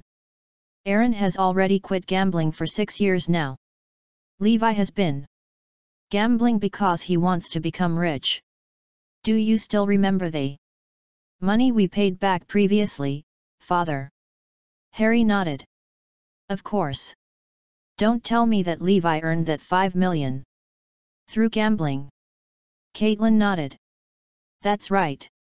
He did not borrow the money but got it through gambling. This time, he lost 300 million. Henry questioned her, "But I verified this myself. He really did borrow the money." Caitlin responded with a question on her own, "Do you think he can borrow that large amount of money without anything to mortgage, Henry?" Henry understood instantaneously. "Now I get it. The bank loaned him the money because he has the capability to return the money through gambling." Caitlin's speech convinced every member of the Lopez family. Aaron gave his wife a thumbs up internally. "She's brilliant. We've successfully placed all the blame on Levi with that perfect excuse." Aaron seized the moment and said, "Don't you see why Levi is not here? That's because he fled in advance." Harry was infuriated to his limits. "I'm going to kill you, Levi Garrison. Let's go and find Levi now." Everyone left angrily. The Protector Chapter 121. Aaron drew in a deep breath after the Lopez family had left. They were safe for now. "Whew, honey, you sure are smart." Aaron didn't forget to give Caitlin a word of compliment. "Hurry up and go look for my brother and Pamela, or you'll be the one to lose a finger," Caitlin said as she rolled her eyes at him. The two immediately rushed to the Marriott Hotel. "Is there something you want for you to see us at this hour?" Pamela asked. "Bailey, Pamela, I'll cut to the chase then. We want to borrow 300 million from you. We're in need of money for our business. Don't worry about us not paying you back. You guys should know about Zoe's project. It's a project worth more than $1 billion. 300 million will definitely not be a problem." Aaron and Caitlin went straight to the question of money. Pamela and Bailey exchanged glances. "We need to discuss this first." After half an hour, the two agreed to lend them 300 million. Mainly because Zoe's project was guaranteed to succeed. "That's great." Aaron was exhilarated. However, at this moment, Pamela's phone rang. It was Oswald. Pamela answered the call. "Oswald, what's the matter?" "Aunt Pamela, I have something to tell you." Pamela gave Aaron and Caitlin a puzzled look. Her expression took on a drastic change the more she listened to Oswald. "Okay, I got it. I won't lend it then." After hanging up the phone, Pamela snapped, "You people were lying? Do you really need money for your business? Aaron, you've lost 300 million from gambling, didn't you? Get lost, now." Bailey's fury sprang to life when he learned about the truth. "Come see us again only after you settled your debt." Then the couple kicked Aaron and Caitlin out, leaving them stupefied. Why did they change their mind after answering one phone call? What do we do now? Aaron sweated with anxiety. On the other side, Zoe was trying to find a solution as well, but the most she could come up with was 50 million. She was at her wit's end, as they had already invested the rest of the money in the project. Besides, the project would have to be suspended as well if she took that 50 million away. It was to check on this matter that Levi had left early this morning. However, the strange thing was that the other party clearly didn't cheat. It Was Aaron who lost the money after gambling with an expert. It was clearly a deception, yet it was seamless. There must be something fishy. I can definitely find out the truth if I call the cops, but Aaron will have to be imprisoned, and Zoe will be heartbroken if that happens. Levi didn't want that to see that. He could have easily paid up that $300 million, but he wanted to find out the mastermind behind this scheme first. Everyone had thought of every possible way, but they just couldn't get the money together. Dread gnawed at Aaron's insides at the thought of having his fingers chopped off tomorrow. Honey, what should I do? Think of something. I don't want to have my fingers chopped off. Aaron shouted anxiously. Caitlin creased her brows. I heard Zoe will contact major investors next to borrow money, but I'm afraid it'll take a little longer. Probably a few days. Few days? I don't have a few days. My fingers will be chopped off in a few days, that's for sure. Aaron got all sweaty. So find someone to replace you during these few days. There was a bright light in Aaron's eyes. You mean I should put Levi on the spot and have his fingers chopped off on my behalf? Who else do you think if not Levi? You've thrown the blame on him. Anyway. Caitlin gave him an angry stare. Aaron nodded in approval. That's right. He's just a good-for-nothing. What's the big deal with having his fingers chopped off? He has to rely on us to feed him, anyway. That's going to be the biggest contribution he's ever made for the family. The Protector Chapter 122. Caitlin sighed. But the problem is Zoe. If she finds out, she definitely will not agree to this. We'll just hide from her then and tell her that the casino is giving us a few more days. We'll trick Levi to come over and have him go in my stead. Aaron said. Then we'll have to call Dad and the others over to impose a little pressure on him. They've been looking for him all day, but to no avail, Caitlin said. Aaron quickly made the arrangements. After learning the news of the postponement for a few days, Zoe was much more relieved, but she didn't stop looking for solutions. When Harry heard that Levi had been found, he immediately rushed over. Thereafter, Aaron gave Enzo a call, asking if he could let Levi take his place. To his surprise, Enzo agreed at once. After hanging up, Enzo called Oswald. Mr. Rogers, you were right. The Lopez family is using Levi as a substitute. Okay. Let's make it a slow and terrible ordeal for Levi. Send me the footage of his fingers chopped off tomorrow. Oswald's cold and crazed voice sounded from over the phone. Levi's investigation was beginning to take shape when Aaron called. Levi, come quick. Things have changed. Come straight to the casino. Hanging up the phone, Levi made a beeline for the casino. He realized Harry and the others were there when he arrived. Upon seeing him, they charged forward, pushing and shoving him. What the hell?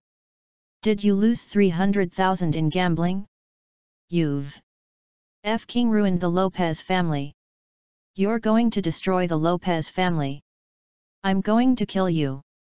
Utterly confused, Levi stared at the crowd incredulously. Me, gambling? It dawned on him that Aaron and Caitlin had put the blame on him when he noticed their unnatural demeanor from afar.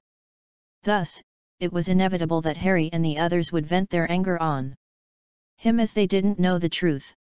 Aaron seized the chance to come forward, scolding, "Take responsibility for what you've done, Levi. Yet, take care of it yourself. The mass put in their 2 pennyworth." Aaron pulled Levi to a side and said sternly, "You will go to meet Mr. Enzo on my behalf later. Or I'll get Zoe to divorce you if you refuse. I have your marriage certificate and household registration in my hands, so I mean what I say. You'll be our best son-in-law if you go in Aaron's stead. Caitlin added. We won't cast you aside even if you've lost all your fingers. Zoe and we will support you for the rest of your life. Yeah, hurry up and agree. It doesn't matter if you lose a finger anyway. Aaron said in a low voice. Disappointment. What a disappointment. Levi could only feel the indifference and coldness of humanity. How could they do this to me when the chips are down? If it weren't for Zoe, he wouldn't have wanted to stay in this home. However, Aaron and Caitlin had no other choice. What are you people hesitating for? Send him out and let him take care of everything, Harry urged. At this moment, Enzo came with his men, surrounding Levi and the others. He'll go. Before Levi could react, he was pushed out by Aaron and Caitlin. Levi Garrison, right? Take him away, said Enzo with a sneer. With that, Levi was taken away by Enzo's followers.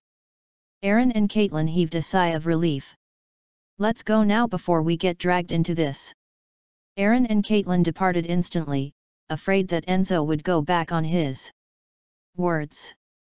The Protector Chapter 123. I'm wondering if we can push everything on Levi, said Aaron with a frown. After leaving the underground casino, Caitlin's expression changed slightly. You mean to transfer the $300 million debt to Levi and then get him to divorce Zoe and cut off all ties with him? Yet.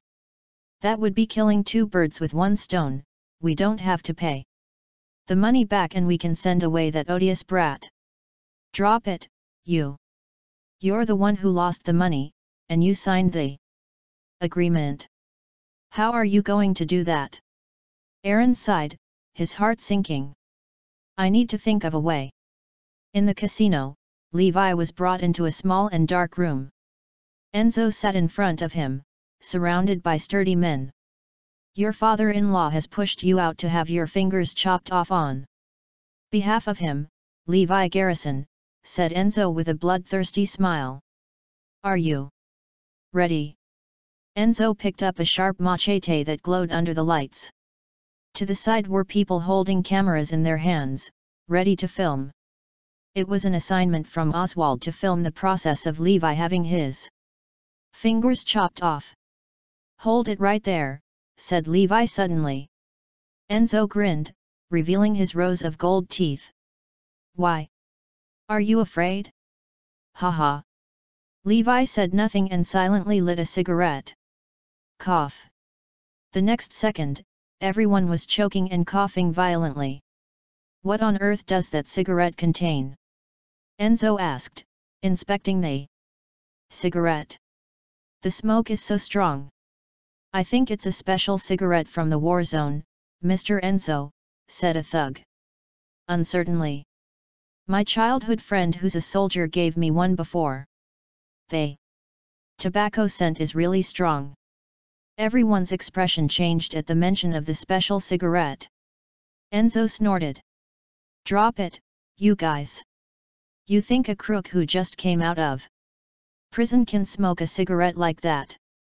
Levi took a puff of his cigarette and said calmly, tell me who instructed you to do this before I finish smoking this cigarette or you'll be sorry for this. Enzo and his men burst into laughter.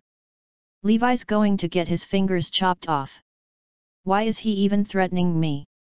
Everyone looked at Levi as if he was a fool. Who exactly is having it worse? Enzo guffawed. Is this kid crazy? Don't worry. It won't hurt. It's just one cut. There's not much time left, said Levi, looking at the cigarette that was about to burn out. You'll be really, really sorry for this if you choose to remain silent. Enzo and his men snickered. Okay then, show us what you got. We'd like to see what you are going to do to us after smoking that cigarette. Everyone watched as Levi finished smoking the cigarette, threw it to the ground, and stomped it out. He lifted his head and glanced at Enzo and his men. You'll soon regret this. Regret? My foot! Not before I chop off your hand!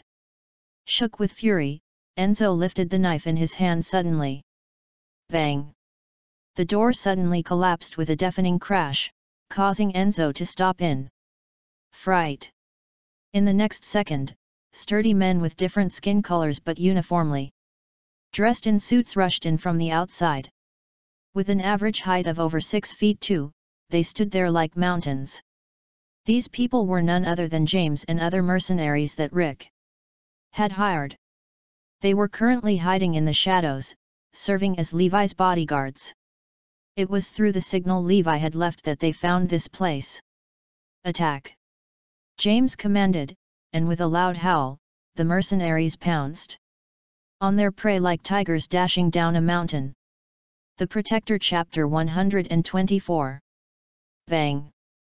Crackle! Ugh! Despite being at the top of their class, the thugs at the casino were not at the same level as the mercenaries who had been in and out of the battlefield all year round. They were all knocked down in less than a minute, unable to deal with James and his mercenaries' mortal blows.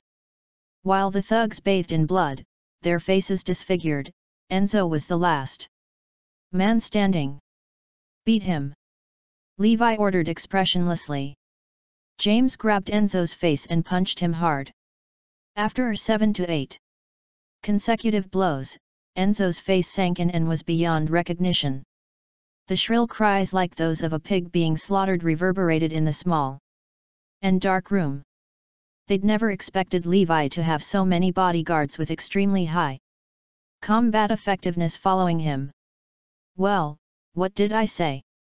Levi scoffed, looking condescendingly at the battered thugs. Now, spit it out.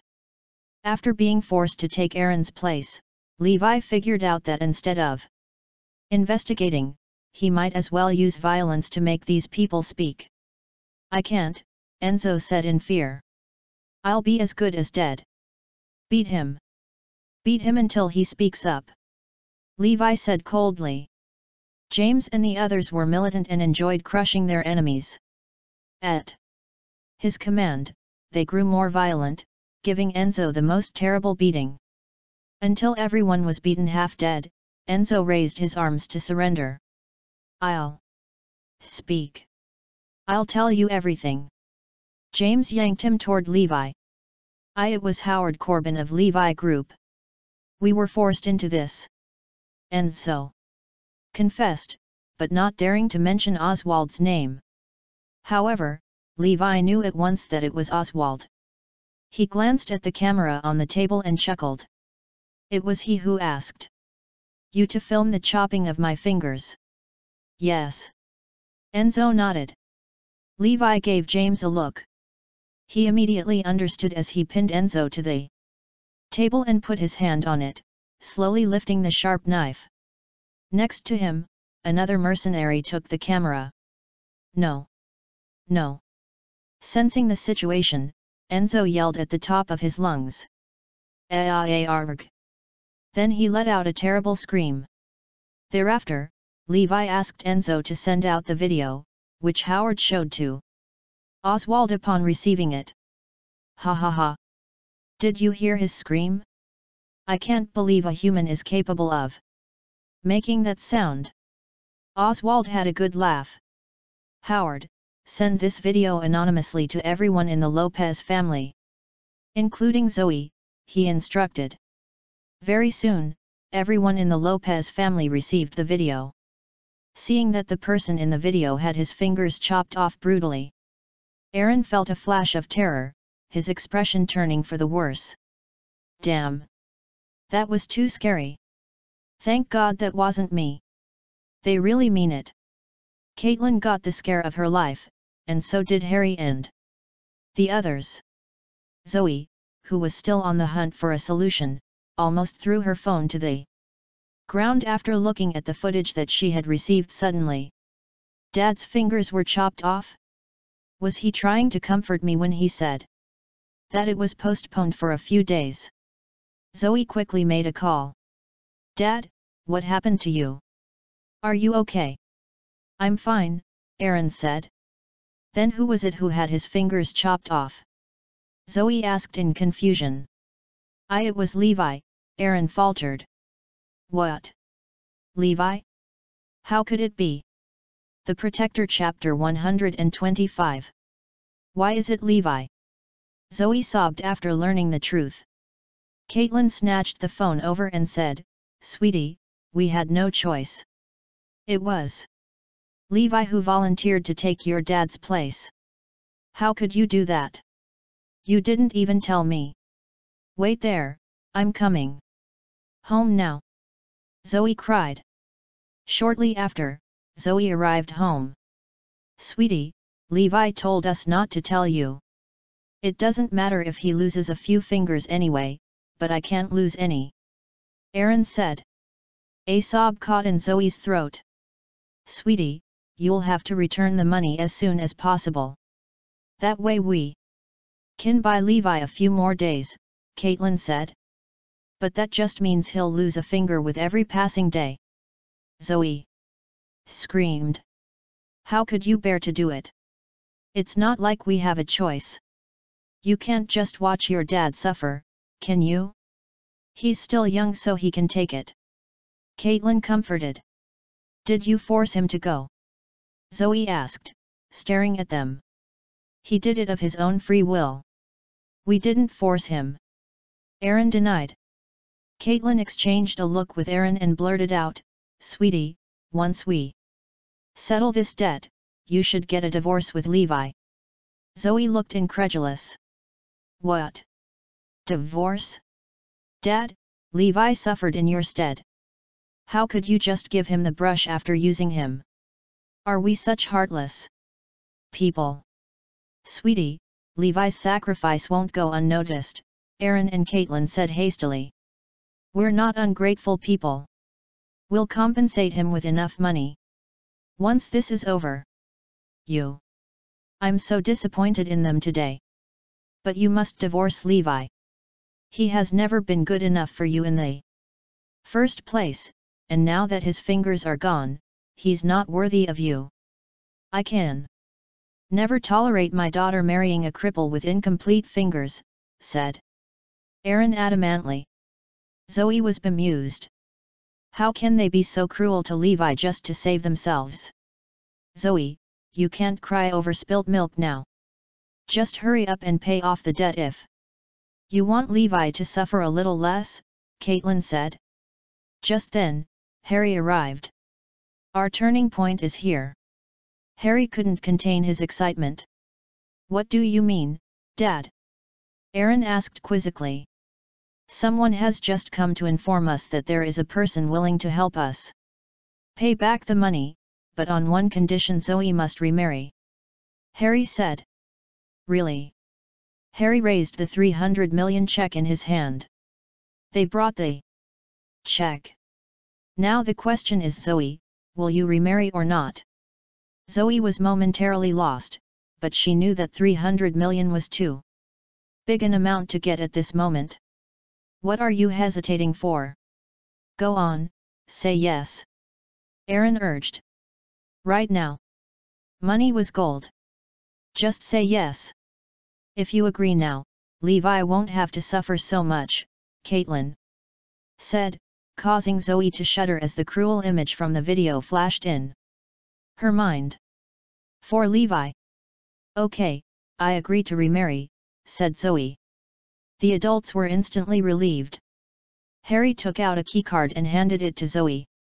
If you agree, go look for him at Sheraton Hotel. We only have the right to use the check once you arrive at the hotel. The Protector Chapter 126. Who is this person, Grandpa? Zoe asked. I don't know. But we were informed that he's someone who has pursued you before. As long as you marry him, he'll pay the 300 million for us.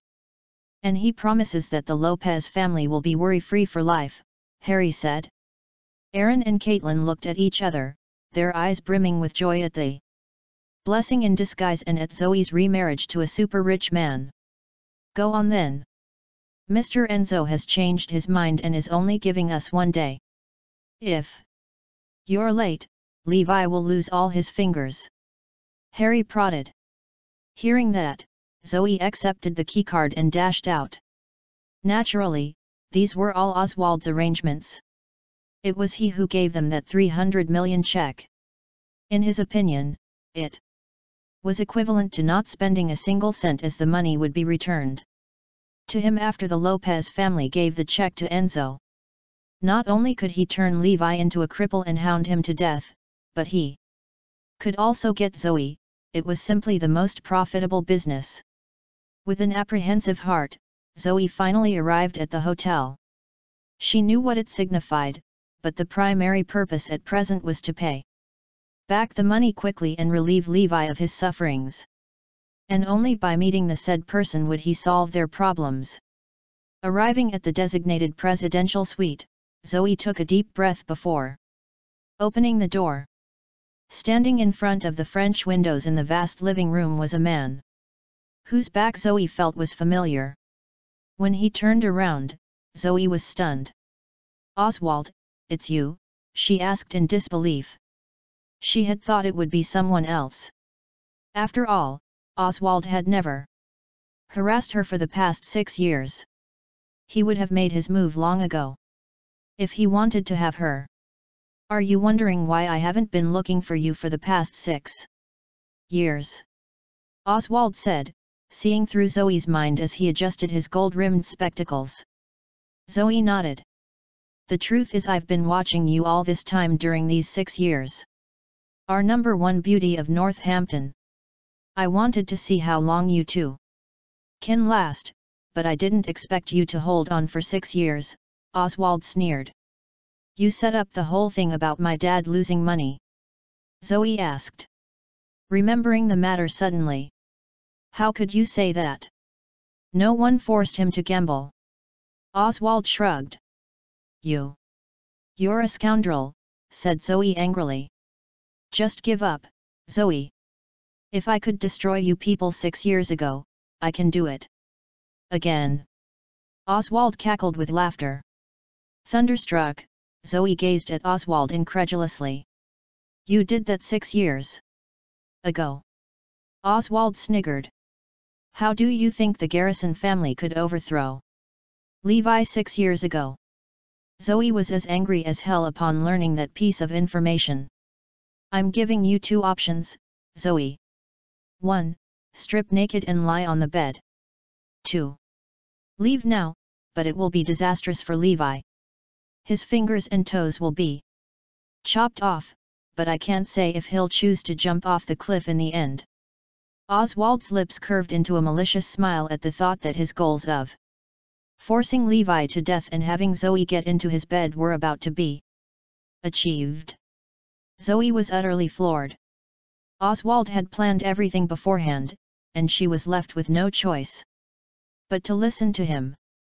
Otherwise, Levi would be either crippled or dead. The Protector Chapter 127. Meanwhile, as soon as Zoe arrived at the hotel, Harry received a message. "You can use the check now."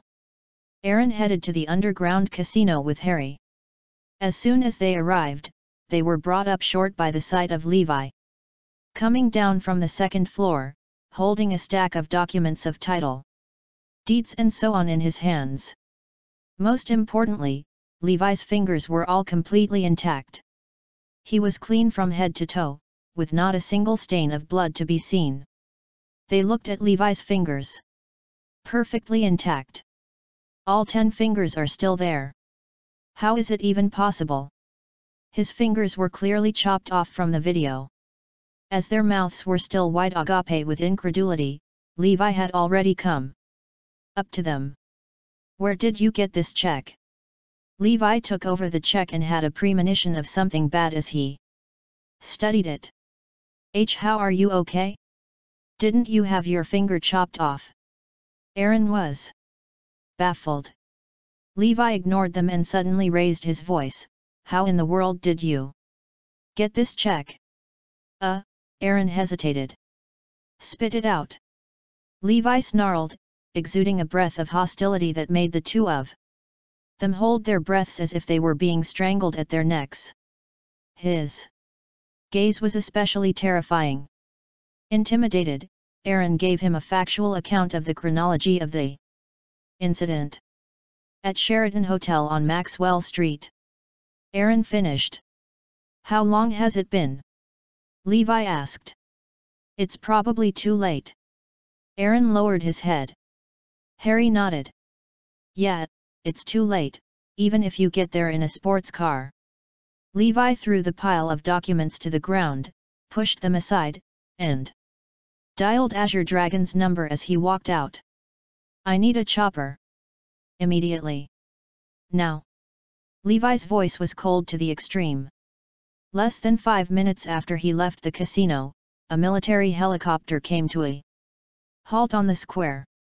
Ignoring the astonishment of those passing by, Levi boarded the helicopter. A sports car might not make it there on time, but a helicopter could. "I want the Sheraton Hotel's blueprint layout." A gleam of murderous intent flashed in Levi's eyes. In Sheraton Hotel's presidential suite, Zoe was still confronting Oswald. "There's no use stalling for time, Zoe. The more you hesitate, the more Levi will suffer."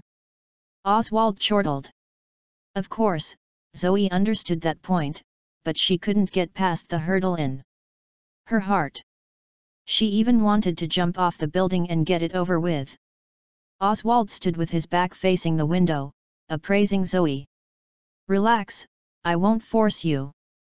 I'll wait for you to get into my bed whenever you wish." The grin on Oswald's face widened like a devil from hell. "Do you want me to broadcast it to you now to see how many of Levi's fingers have been chopped off?" Oswald was well versed in psychological warfare. He was destroying Zoe's psychological defense to a great extent. "You're a monster!" Zoe shrieked, glaring at Oswald. "You're not the first person to call me that. Every woman that I've slept with, and every man that I've killed called me a monster."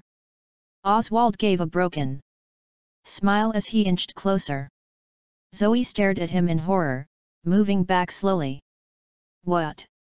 Is Levi that cripple really so good? How am I inferior to him?" Oswald asked. "No. You can never match him," Zoe shouted. Oswald took out his phone and sniggered. "Howard, tell Enzo to chop off Levi's hands and feet for me and send me the video." The Protector Chapter 128. "Wait!" Zoe shouted in panic when she heard that. "I'll listen to you only if you don't make things hard for him. Just don't touch him. Then come on." Oswald opened his arms wide, waiting for Zoe to fall into his arms. Bang! Crack! Then, suddenly, the French windows behind Oswald made a sound like ice breaking and it shattered. A man rushed in from outside. It was Levi. Bang!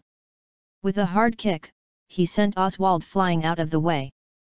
Boom! Oswald slammed into the wall, bleeding all over the place. He was about to struggle to his feet when Levi grabbed his hair. Oomph! Levi gave him a sharp punch to the face, causing Oswald's spectacles to crumble. Oomph!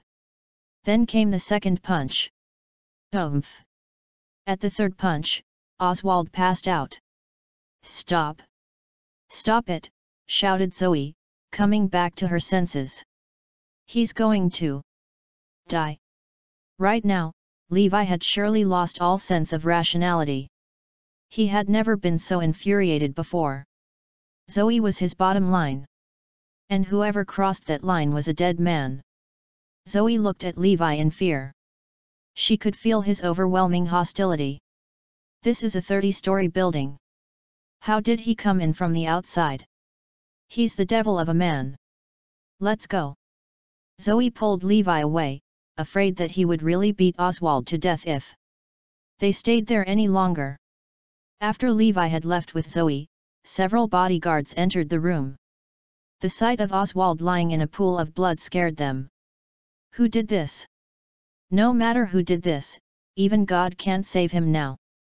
Who the F***ck in Northampton has the audacity to lay hands on Mr. Rogers? Zoe knew they were in deep trouble. She was keenly aware of Oswald's identity as the sole heir of the aristocratic Rogers family, not to mention his tens of billions of wealth, his network of connections ramified all over the military, political, and business circles. He was the true juggernaut of Northampton. Compared to the Rogers family, they were as small and insignificant as ants. She was glad that she had responded quickly. Otherwise, Oswald would have been dead by now and the consequences would have been disastrous.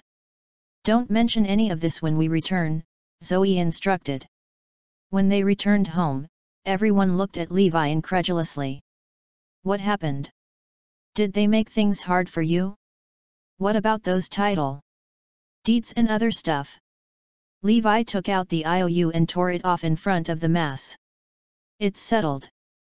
You guys don't have to bother about it anymore, Levi said coldly. Hey? How did you do it?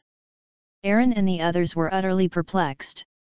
It was only then that Zoe noticed Levi had come through all those perils unscathed. Not only did he not lose a finger, he even got the IOU. I called the cops once I got a lead. The underground casino should be toast by now, Levi said. It wasn't long before the police called. Not only was the underground casino taken down, but Aaron's matter was also revealed to be a fraud. All the suspects had been apprehended and the $70,000 that Aaron lost had been returned to him. Aaron hugged Levi with much excitement. Oh Levi, you're the best son-in-law we could ever have. You're a keeper. I can't believe you've settled this. Even Harry had to admit that Levi was useful this time. Caitlin, too, shed tears of joy. After all, the Lopez family was almost ruined. However, Zoe couldn't afford to be happy. The Rogers family definitely will not let this slide. The Protector Chapter 129. In Zoe's opinion, offending the Rogers family was much more of a crisis than this. Reckoning that they would probably exterminate the entire Lopez family for this, she told Levi everything as soon as they returned to Bayview Garden. Yeah, I know. Levi nodded. What should we do next? The Rogers family will soon find out about this. Zoe was stressed out to the extreme. Don't worry. You still got me. Levi smiled. Zoe wouldn't have believed it if Levi had said that in the past. However, the scene of Levi breaking in through the window today was etched in her mind. It made her feel safe and secure, and she was no longer afraid to take on the world with Levi. Besides, if the Rogers family were to question them, she felt she could plead with Pamela. At night, while flipping through different news channels on her phone in bed, Zoe came across a piece of intriguing news that happened on the streets of Northampton. There was a military helicopter parked directly on the square with someone boarding it without giving so much of a backward glance. For some reason, Zoe actually associated the helicopter with Levi. After all, the figure of the person in the image looked rather similar to him, although it was fuzzy. Could it be Levi who came to Sheraton Hotel by helicopter and broke in through the window on the 30th floor? There is a possibility. Otherwise, what other explanation could there be? I'll have to look for witnesses when there's time to see if it was Levi who boarded that helicopter. Golden Villa, the top luxury villa in Northampton, covered an area of over 50 hectares. It was where the aristocratic Rogers family resided.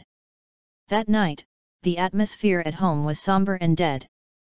After all, Oswald, the heir of the family, was almost beaten to death and was still unconscious. The entire Rogers family was infuriated. At the pitiful sight of his grandson, Glenn exuded an aura of overwhelming force.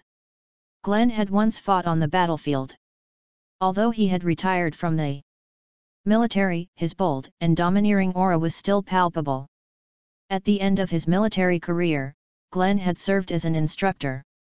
He had taught many students, and some of them could now be found in every major war zone, such as Stephen Shaw, the colonel of Northampton 1st Metallic Regiment. Over the years, Stephen had been a great help to the Rogers family. Besides the Rogers family's own strength, it was the network of connections that Glenn had accumulated in the past, covering the military, political, and business circles, that had enabled the Rogers family to achieve their current level of success. Therefore, no matter what time of the day it was, his students were always at his beck and calls. Who did this? Glenn demanded. A gentle-looking middle-aged man stepped forward. He was Anthony, Oswald's father. Dad, it was Levi Garrison. This is a sticky business. Oswald was beaten up by him for making indecent moves toward Zoe at the hotel. But the point is, the underground casino has been taken down, and they had ratted out on Oswald. Anthony's expression was very unsightly. Is the underground casino really owned by Oswald? Asked Glenn with a gloomy face. Anthony nodded. Yes, it is. Fred Turner from the criminal investigation team just called to confirm. Even the captain, Xavier Fields, knows about this. It's a devil of a tricky problem if we get back at Levi for this. What did Fred say? Glenn asked. They knew about the assault on Oswald, but they advised us to smooth things over and treat it as if it never happened, Anthony said. Now is not a good time to meet with a mishap when the Rogers Group's 40th anniversary celebration is just around the corner. The impact is just too big, Glenn sighed. The Protector Chapter 130. However, Glenn changed the subject soon after. But look at my grandson. How can I stomach this? As you said, the celebration is around the corner. Let's get back at Levi once it's over, someone suggested. Okay, we'll give him a few days to fool around, then I want him dead, no matter his background or power, said Glenn distantly. Then, having thought of something, he instructed, inform those students of mine to attend the celebration. Everyone felt a rush of excitement when they heard that. Some of Glenn's students served in the war zones, and others were in politics. In terms of age, they were about 30 to 40 years old, and each of them was in the prime of their life. All held influential positions, like Stephen Shaw. It would have been a magnificent sight to see such people come together for the celebration. In the next few days, what Zoe had been worried about didn't happen, and it made her jittery. Thereafter, she found out through connections that the casino belonged to Oswald, which explained why the Rogers family had left it at that. No wonder Levi was so confident. He knew the Rogers family wouldn't dare to make it public, Zoe mused, smiling. In fact, Levi didn't know about it at all and was still waiting for the Rogers family to take their revenge. He was shocked when he learned about it from Azure Dragon. It is said that the Rogers family will be having their 40th anniversary celebration a week later. I supposed they're afraid of the negativity it will bring about if they make a move on you now, Azure Dragon said. Levi tugged his lips into a smirk. 40th anniversary celebration? Nice, I'll be there by then to present them with the biggest gift they will ever have. The Rogers family must be exterminated. It wasn't only Oswald who directed the entire conspiracy back then, but the Rogers family was also part of it.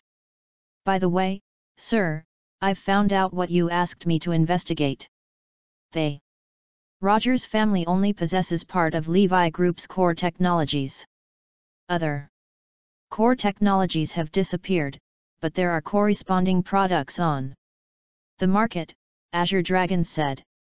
Inspired by what happened to Oswald, Levi felt that there were probably other forces who targeted him back then as well other than the Garrison family and the Rogers family.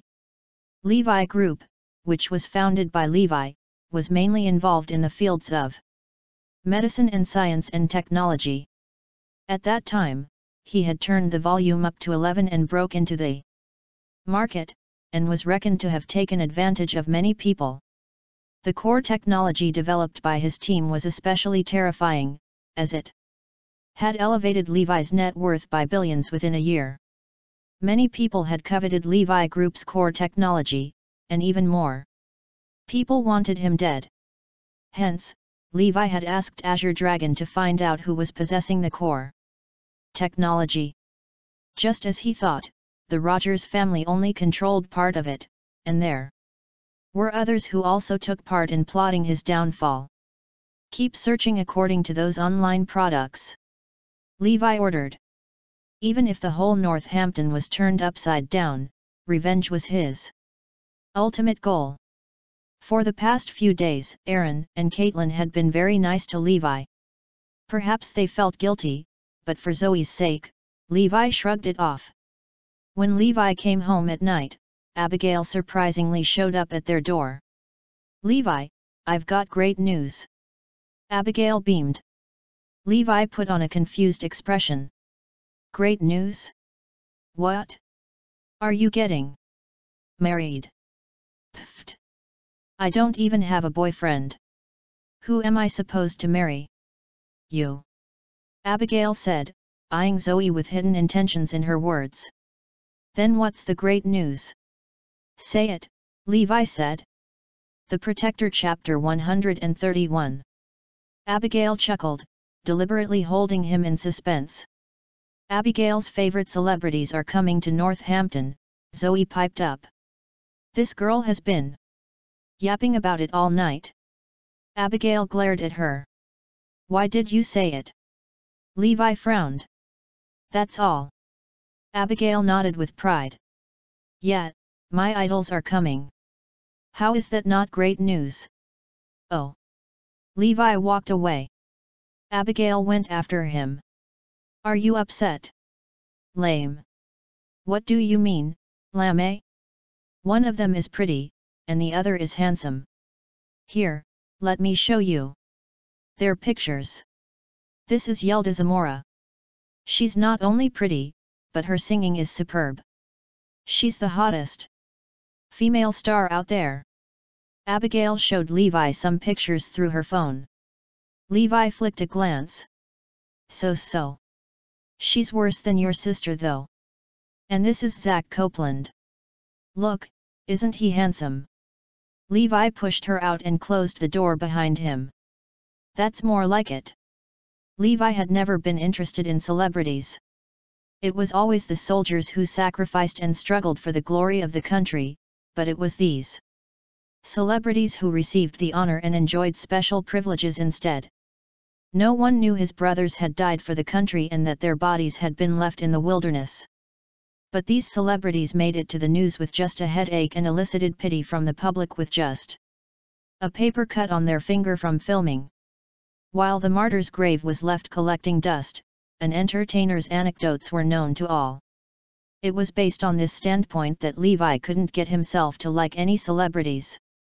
Outside the room, Abigail went to harass Zoe again. "Zoe, do you know they were invited to Rogers Group's 40th anniversary celebration?" Uncle said. "That I can finally meet them on that day," she squealed. "Oh." Zoe gave a noncommittal reply. "I'll get some more of those invitation cards. Why don't you come with Levi?" Abigail was excited. "Okay," Zoe said. "We'll be there." The next day, with time to spare, Zoe went shopping with Abigail and Levi. After walking around a few malls in a row, Abigail and Zoe bought nothing. But on the contrary, the ordeal of having to go shopping had tormented Levi, the god of war. Shopping with women is so much more tiring than killing enemies on the battlefield. At noon, Levi eventually decided firmly not to continue shopping anymore, so he said, "Let's eat first." Or else I'm not moving. Unable to argue with Levi, Abigail and Zoe could only agree to eat first. That's Northampton Center up ahead. Let's go over there. Levi was really exhausted. Arriving at the Northampton Center, they were surprised to see the crowd that was 2 times more than usual.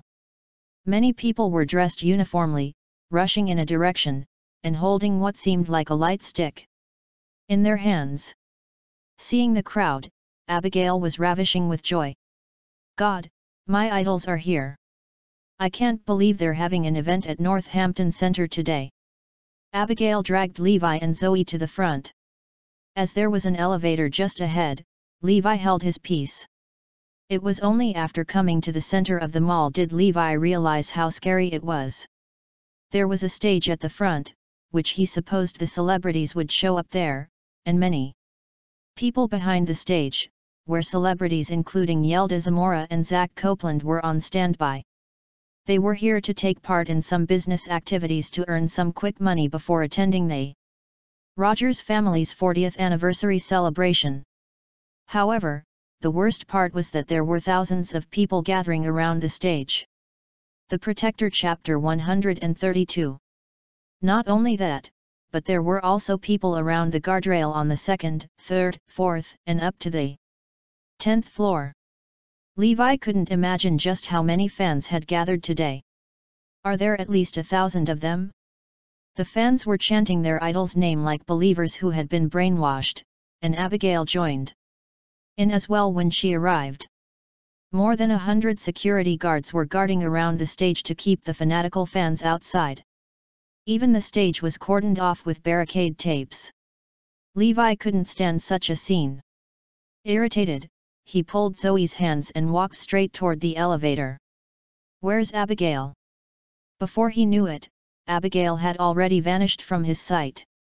"She said she's going to meet her idols and told us to eat first. She'll look for us later," Zoe said. "Okay." Levi and Zoe were about to enter the elevator when a few security guards stopped them. "No. You can't take the elevator," the security guard said coldly, stretching his arm. "Why?" Levi's forehead puckered. "Unauthorized persons are not allowed to use the elevator today besides staff members and the celebrity teams," the security guard explained. Levi snickered. "So you're saying that celebrities have special privileges?" "Yes. To ensure the safety of the celebrities, you guys are forbidden to take the elevator," the security guard said ruthlessly. "Come on. Let's try the escalators." Levi and Zoe came to the escalators, but the security guards stopped them again for the same reason. Levi looked up to see that all the escalators had been cordoned off from the 1st floor to the 10th floor. Just then, Zoe picked up a call from work and took off, leaving Levi with no choice but to eat alone. "That area is separated from this one," said the security guard, pointing at the opposite side. "You can take the escalator over there." Levi looked around briefly.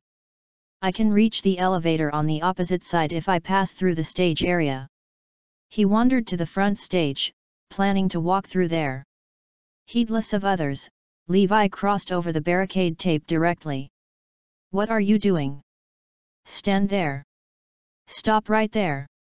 Suddenly, more than a dozen security guards rushed over, touching the electric batons behind their backs and locking their eyes on Levi. Levi chuckled. "Chill. I'm just trying to get to the elevator on the opposite side. I promise I'll stay out of your way." "Get back," the head of security barked. "No one is allowed to go through here. Didn't you see the barricade tape?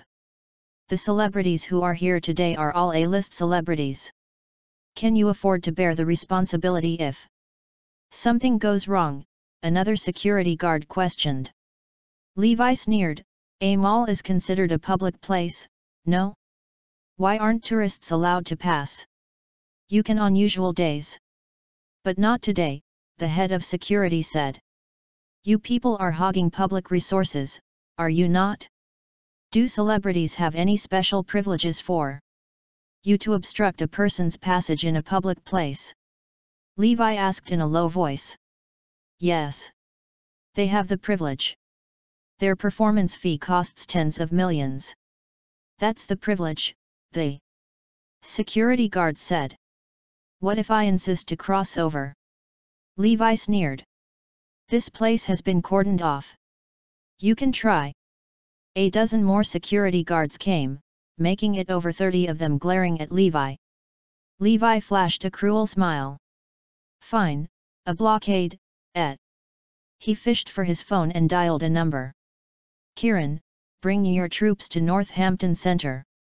I want to lay siege to this place. The Protector Chapter 133. How are you calling this a blockade? I'll show you what a real blockade looks like. Anger overpowered Levi. Otherwise, he wouldn't have troubled Kieran. Seeing how Levi was putting on airs about laying siege to Northampton Center, the security guards laughed themselves silly. Is he crazy? Calling the troops to lay siege to this place? Who does he think he is? A high-ranking officer of the war zone? Show us what you got then. The commotion over here had soon attracted the celebrity team's attention as a few celebrity managers came over, asking what was going on. The ringleader was Monica, Yelda Zamora's manager. She was the top celebrity manager in the entertainment industry, who had entirely arranged the event today on her own. In another word, she had the final say. Monica shot Levi an icy stare. What is your problem? Can't you see that this place has been blockaded? Levi gave a half-suppressed laugh. Who gave you the right to do that? Monica froze at that question. It was a question which she didn't know and had never thought about the answer. After all, it had been normal all along for celebrities to go out with bodyguards, occupy a place and cordon off an area. So it became a default rule.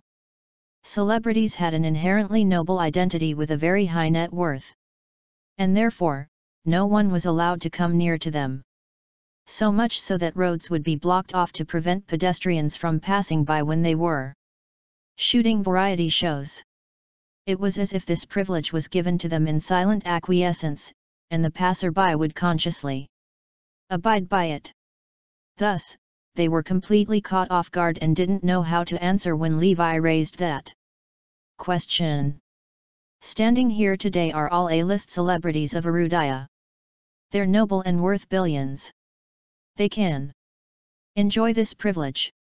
If anyone is allowed to come and go freely at this time, then what's the difference between our artists and you ordinary people? Monica snapped. Levi laughed. So you mean to say that celebrities are people of status? Yes, you can put it that way. After all, what they did is beyond what you can think of. It's only right for them to enjoy this privilege, said Monica solemnly. Don't you even think about creating trouble here or we'll hand you over to the police. She further threatened. Bloody F***ck. Levi cursed. I just want to ride the elevator and grab a meal, but you guys are here blabbering on and on about blockading this and that. If that's what you want, I'll show you what a real blockade looks like. Monica and the others laughed at Levi's bravado. A real blockade? What the hell is a real blockade? Are you kidding me? Monica was about to call security to kick him out when the crowd went wild at the few celebrities walking over. Monica immediately went up to them. The two stars in the lead looked very dazzling. They could be distinguished at first glance, even among a sea of celebrities. The man, whose skin was fair, was decked out in a white suit. He exuded a feminine aura that was most in line with the contemporary standard of a hunky boy next door. As for the woman, she was wearing a long white dress that accentuated her petite and sexy figure, and as she flaunted her gorgeous face, she looked like an angel descending to the earth. They were none other than the popular stars, Yelda Zamora and Zach Copeland. Monica, what's the matter? Yelda asked. This fella insisted on trespassing, and after we stopped him, he said he wants to blockade this place. Monica sneered. The Protector Chapter 134. Just let him go over there, Monica, Yelda said softly. It's no big deal. No, Yelda. What if he has evil intentions? Look at him. I have no reason not to suspect that he's coming for us.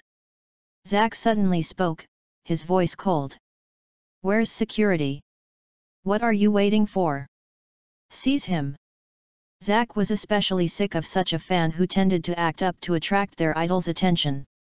To him, Levi was that perfect example. Yelda looked at Levi and said, just let him go. Who knows if he has something urgent to attend to? Humph, no way. This is dangerous for us. Don't you know how valuable our identities are? What if he means malice? This is why the place is sealed off. To guard against people like him. Zack was uncompromising. Just as the security guards were about to make their move on Levi, he took out his phone and bellowed. Kieran, where the F***ck are you? We're already in position, sir. Initiating Northampton Center's lockdown. Kieran's voice was heard. Everyone could hear their conversation clearly. Zack and Monica laughed out loud. Who are you trying to scare here? Who do you think you are to lock down Northampton Center? If you can lock down Northampton Center, I, Zack Copeland, will eat a turd. At this moment in time, something big was happening outside of Northampton Center. Every pedestrian on the square in front of Northampton Center stopped to look up at the sky. There were at least a dozen helicopters hovering above Northampton Center building. Whoosh!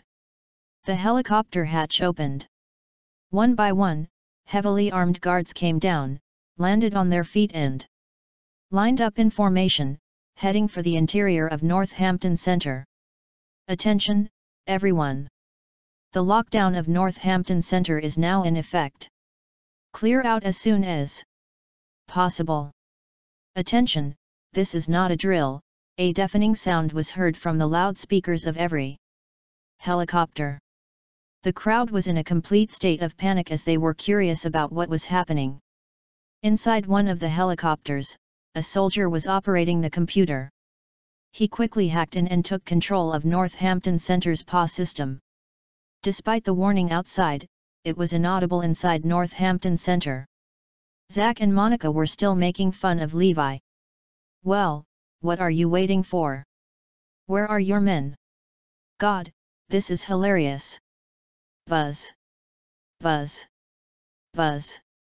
A loud noise reverberated from the PA system inside the mall, making everyone stop all their movements to look up. Attention, everyone. This is Yash Warner speaking, the captain of Kieran's Special Operations Force of Northampton. We're imposing a lockdown on Northampton Center right now. Please cooperate with us. The announcement made through the loudspeakers was played over and over again. Before anyone could react, the sound of uniform marching was heard from behind them. Thump. Thump. Thump. Everyone looked back to see heavily armed guards, marching in groups of tens, surrounding them. From all sides. Freeze! Freeze! The security guards were all put to the ground in no time. Above the high level was a guard who came descending from the sky with a rope tied to his body. It turned out that they had attacked from above. All the security guards on the other floors had been subdued at the same time. The Protector Chapter 135. Everyone got a nasty shock, including Zack, Yelda, Monica, and the rest of the celebrity team and security guards. Levi was just talking about cordoning off this place, and it really happened. And they're all from the Special Operations Regiment. The next moment, Levi ripped off all the annoying barricade tapes before their eyes and replaced them with military ones.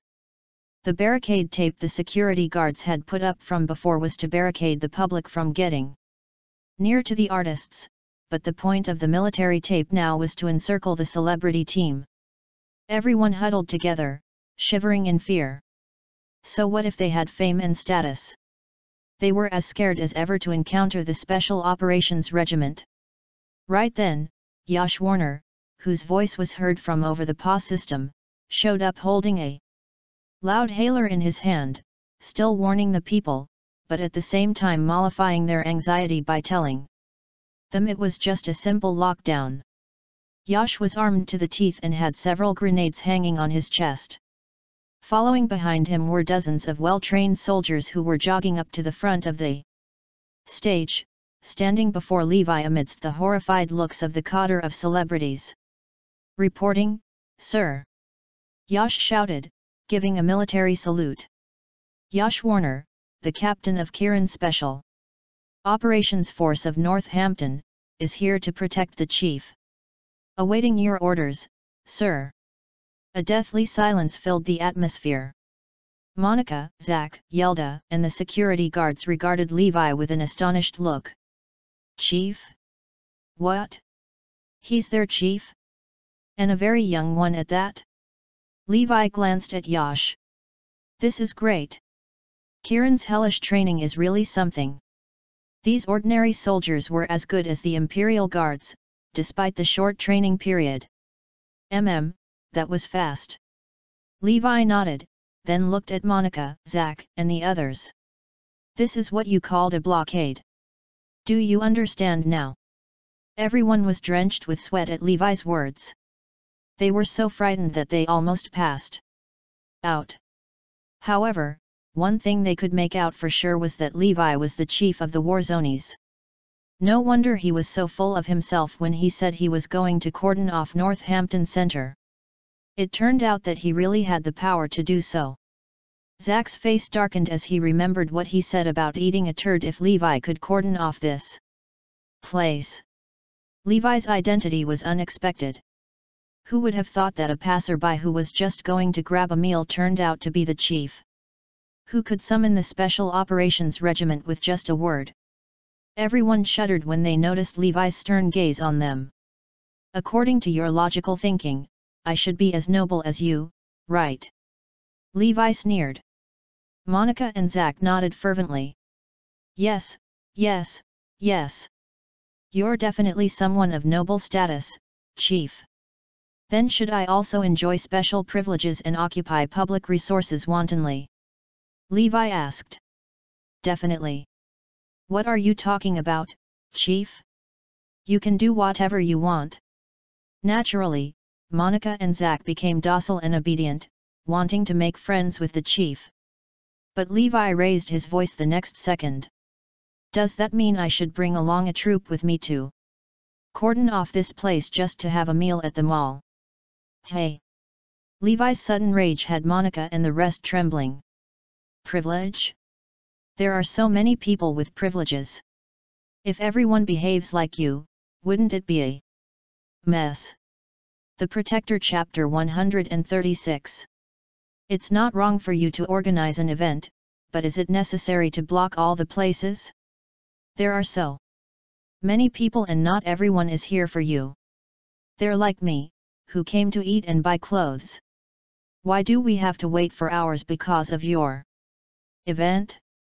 If we're talking about privileges, what do you think about only continuing your event after I cordon off this place and finish my meal?" Faced with Levi's questioning, Monica and the rest looked down and dared not speak a word. All this while they had only considered the safety of the artists and their own privileges when holding events, that they had disregarded the problems of other people's livelihood. Perhaps ordinary people were simply not qualified for their consideration in their eyes. "We were wrong, Chief. We're aware of our own mistakes and we shouldn't have occupied public resources. We will definitely think before organizing any events in the future." Monica took the initiative to apologize. Levi gave the crowd a perfunctory glance. "Cancel the event. Yash Warner, take them back and have everyone write a 10,000-word letter of remorse before releasing them." "What?" Everyone was stunned when they heard that. "Are you kidding me? You're asking these high and mighty celebrities to write a 10,000-word letter of remorse? However, at Levi's ferocious gaze, everyone lowered their heads. Lastly, Levi looked at Zach. I think I'll not watch you eat turd. It's too disgusting. Zach was badly shaken. It definitely wasn't a good thing to be remembered by such a big shot. After Levi had left, Yash fell back with his men and the celebrities had left as well. The mall was soon restored to order, and Levi had his meal as he wished. Very soon after, Abigail found Levi. Levi, you totally missed it.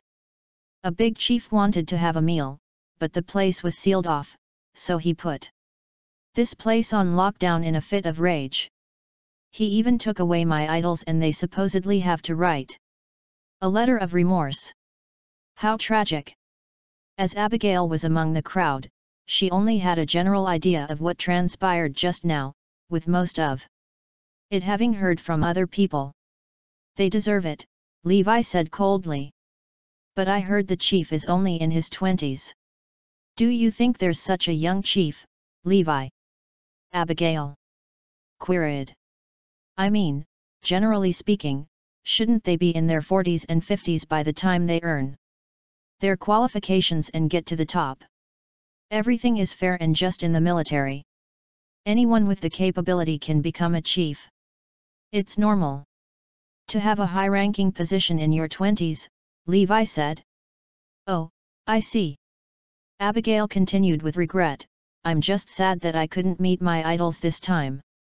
But my uncle has invited me to the 40th anniversary celebration. You should come too, Levi.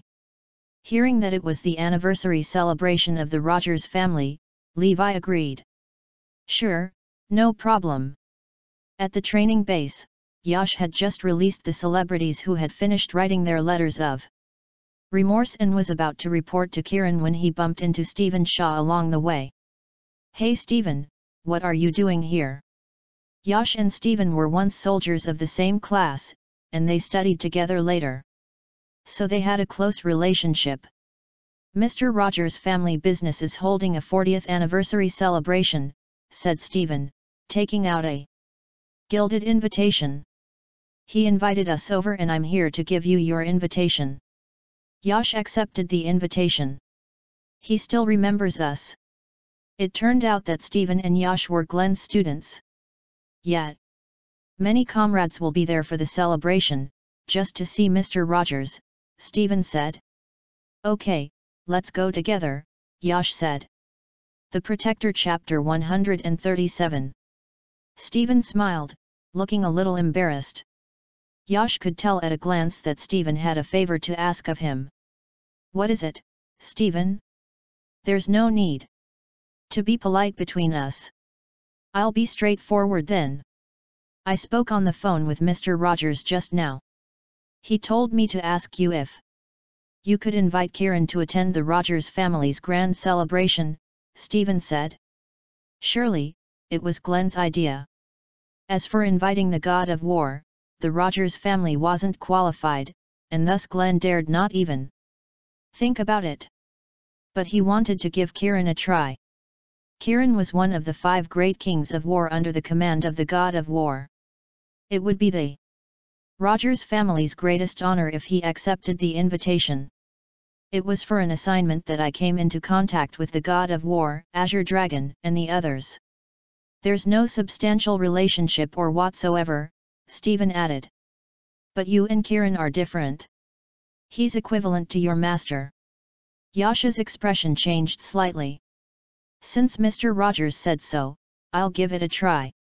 Shortly after, Yash came to report at Kiran's command post. Are they gone? Kiran asked without looking up, his legs on the table. Yes, sir. But Yash stood rooted to the spot after finishing his report. What is it? Kiran looked at him in puzzlement. Don't just stand there. Say it. Reporting, sir. Yash straightened his back. My instructor, Mr. Glenn Rogers, wishes to invite you to the Rogers family 40th anniversary celebration. Oswald Rogers, that Rogers family? Kieran asked. He had heard it from Azure Dragon before that the Rogers family was the enemy of the god of war. Yes, sir. Yash nodded. Although it seemed like a slim chance, at least he tried. Okay, I'll go. Kieran accepted the invitation. This is great. Thank you, sir. Yash saluted. Immediately, the Rogers family learned that Kieran would be attending their grand celebration. Glenn was all smiles. Haha, God bless the Rogers family. That would be the greatest honor for us if Kieran shows up. Ha ha ha. He's the god of war's right-hand man, it's equivalent to us having a little something going on with the god of war. Our status will definitely rise after this celebration. Yeah, Dad, Anthony agreed. Although we're one of the top 10 wealthiest families in North Hampton, we're still at the bottom of the list after all. We can definitely move up a few places after this celebration. The Rogers family were so excited that they clenched their fists. The celebration was good news to them as well. In layman's terms, it was very likely that their dividends would increase from 50 million to 100 million.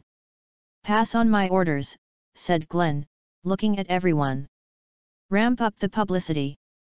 And spread the news that the King of War, Kieran, will be our guest of honor for this celebration. The attendance list of the Rogers family's grand celebration spread like wildfire in Northampton and seeing that the most honored guest was none other than Kieran, the god of war's right-hand man, many powerful families in Northampton were envious. So what if they were rich? And so what if they had connections all over Arudaya? None of those was equal to Kieran's attendance at the celebration. Dad, Pamela's daughter, Abigail, wants her brother-in-law and sister to attend as well. As you know, those are Levi and Zoe, and so I said yes, said Anthony to Glenn. Glenn patted Anthony's shoulders. You did the right thing. We'll show Levi just how great the Rogers family is. Glenn chortled. The Protector Chapter 138. In fact, we should thank Levi for this, Anthony added. We only possess part of the core technology developed by his team, but we've made a net profit of at least 20 billion in the past 6 years. Haven't we? Yeah, that kid sure was capable. Even the richest man in Northampton remembers him. Glenn withdrew his smile and continued coldly, but I can't stand him beating my grandson to a pulp like this. I must hit him after the celebration. Right, the overseas experts and doctors are arriving soon, aren't they? Glenn asked as a thought occurred to him. Make sure Oswald attends the celebration. The Rogers family had hired 10 foreign experts to treat Oswald to make sure that he could attend the celebration. Dad, answered Anthony, they'll arrive today at 12 midnight. 5 days will be enough.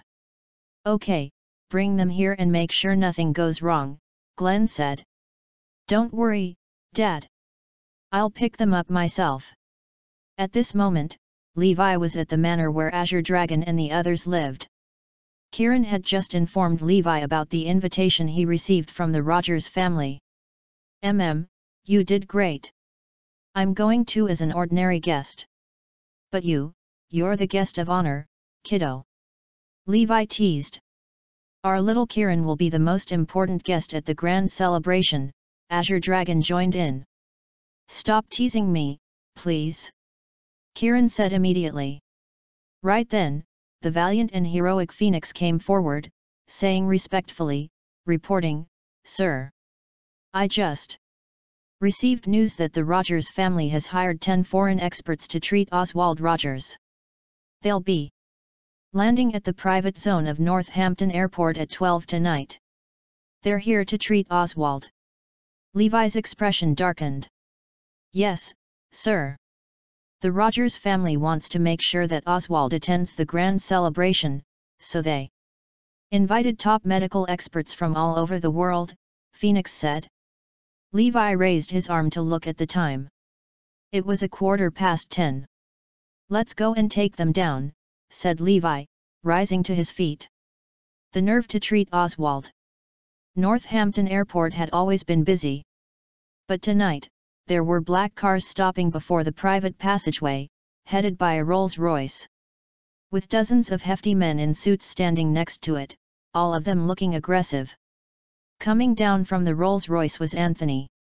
They were here to pick up the foreign medical experts. Such a grand scene was only in line with the Rogers family's reputation as it brought about an uproar among the crowd. Anthony glanced at his watch. It was exactly 12. "Okay, the experts are coming out soon. We'll leave immediately once we pick them up," Anthony instructed, his men standing by sternly. Shortly after, a team of 20 came out from the private passageway. This included the foreign experts and their assistants, as well as a good deal of equipment. "Welcome, Mr. Jeffrey and team," Anthony greeted. "This way please." With a wave of his arm, Anthony's men took over the medical team's equipment and loaded them into the car, and the medical team was ushered into their respective rides. Chuff! Chuff! Chuff! However, at this moment, there was a rumbling sound in the sky. It was the sound of a propeller spinning at high speed. Thump! Thump! Thump! Rays of bright light shone on the car and the people's faces from mid-air, lighting the place up like daylight. In the face of such strong light, everyone was so shaken that they couldn't open their eyes. The Protector Chapter 139. The sound in their ears was getting louder like thunder. The fierce wind the propeller produced was raging and everyone was almost blown away. Only then did everyone see clearly that those were helicopters in the air. After taking a closer look at the symbol, everyone's heart sank. Those were helicopters from the war zone. "Everyone, listen and stay wherever you are," a loud voice was heard from the loudspeaker. Thereafter, they saw men after men in suits of different skin colors, and height about a head taller than the Rogers family's guards, sliding down the helicopter's ladders. The hefty men in suits who landed and seized the foreign medical team directly from the Rogers family were none other than the mercenaries under James' leadership. Along with the medical equipment that had been loaded in the car, everyone and everything was loaded into the helicopters instead. Anthony and the rest could only look on as the mercenaries took away the medical team and equipment from them. Firstly, the Rogers family had no ability to fight against these mercenaries. Secondly, Anthony was afraid of these symbols on the helicopters. Chuff! Chuff! Chuff! It was not only until the helicopters had left that Anthony came back to his senses. What just happened? These mercenaries are well trained, and it took them only 1 minute to raid the place. It was so fast that we couldn't even react in time. "What do we do now, Mr. Rogers?" the head of the bodyguards asked. "Go home. What else can we do?" Anthony made a sour face. Returning to the Rogers residence, Glenn was shocked when he learned about the episode at the airport. "You didn't stop them?" Glenn asked. "They're just a bunch of foreign bodyguards." But Anthony shook his head. "Dad, listen to me. That group of people was well trained. You can tell from the way they glide down the helicopters that they must have served in the military. I suspect they're mercenaries." Glenn looked dazed. "Mercenaries? But I don't know anyone who dares to deploy mercenaries in Northampton." "There is one. Didn't Rick Garrison hire some mercenaries a while ago? They were detained after the incident and have yet to be released." "I think it's them," Anthony said. "So you mean to say that it's Rick who is using this group of mercenaries?" Glenn already had an answer in his mind. Anthony nodded. "Most probably so. Those symbols on the helicopters are military symbols. Who would dare to use these helicopters?" Glenn was puzzled. "Is there anything wrong with these doctors? Why were they detained?" We don't know and didn't dare to ask. On the other side, Levi had directly sent these doctors out of Arudia. You want to treat Oswald? No way. For the next few days, the Rogers family had been asking around to find out the reasons, but to no avail. They found nothing solid about these mercenaries. Could they be coming for Oswald, suggested Leo, Oswald's uncle. Glenn and Anthony glared at him. What nonsense are you spouting? How could such a great person hold grudges against Oswald?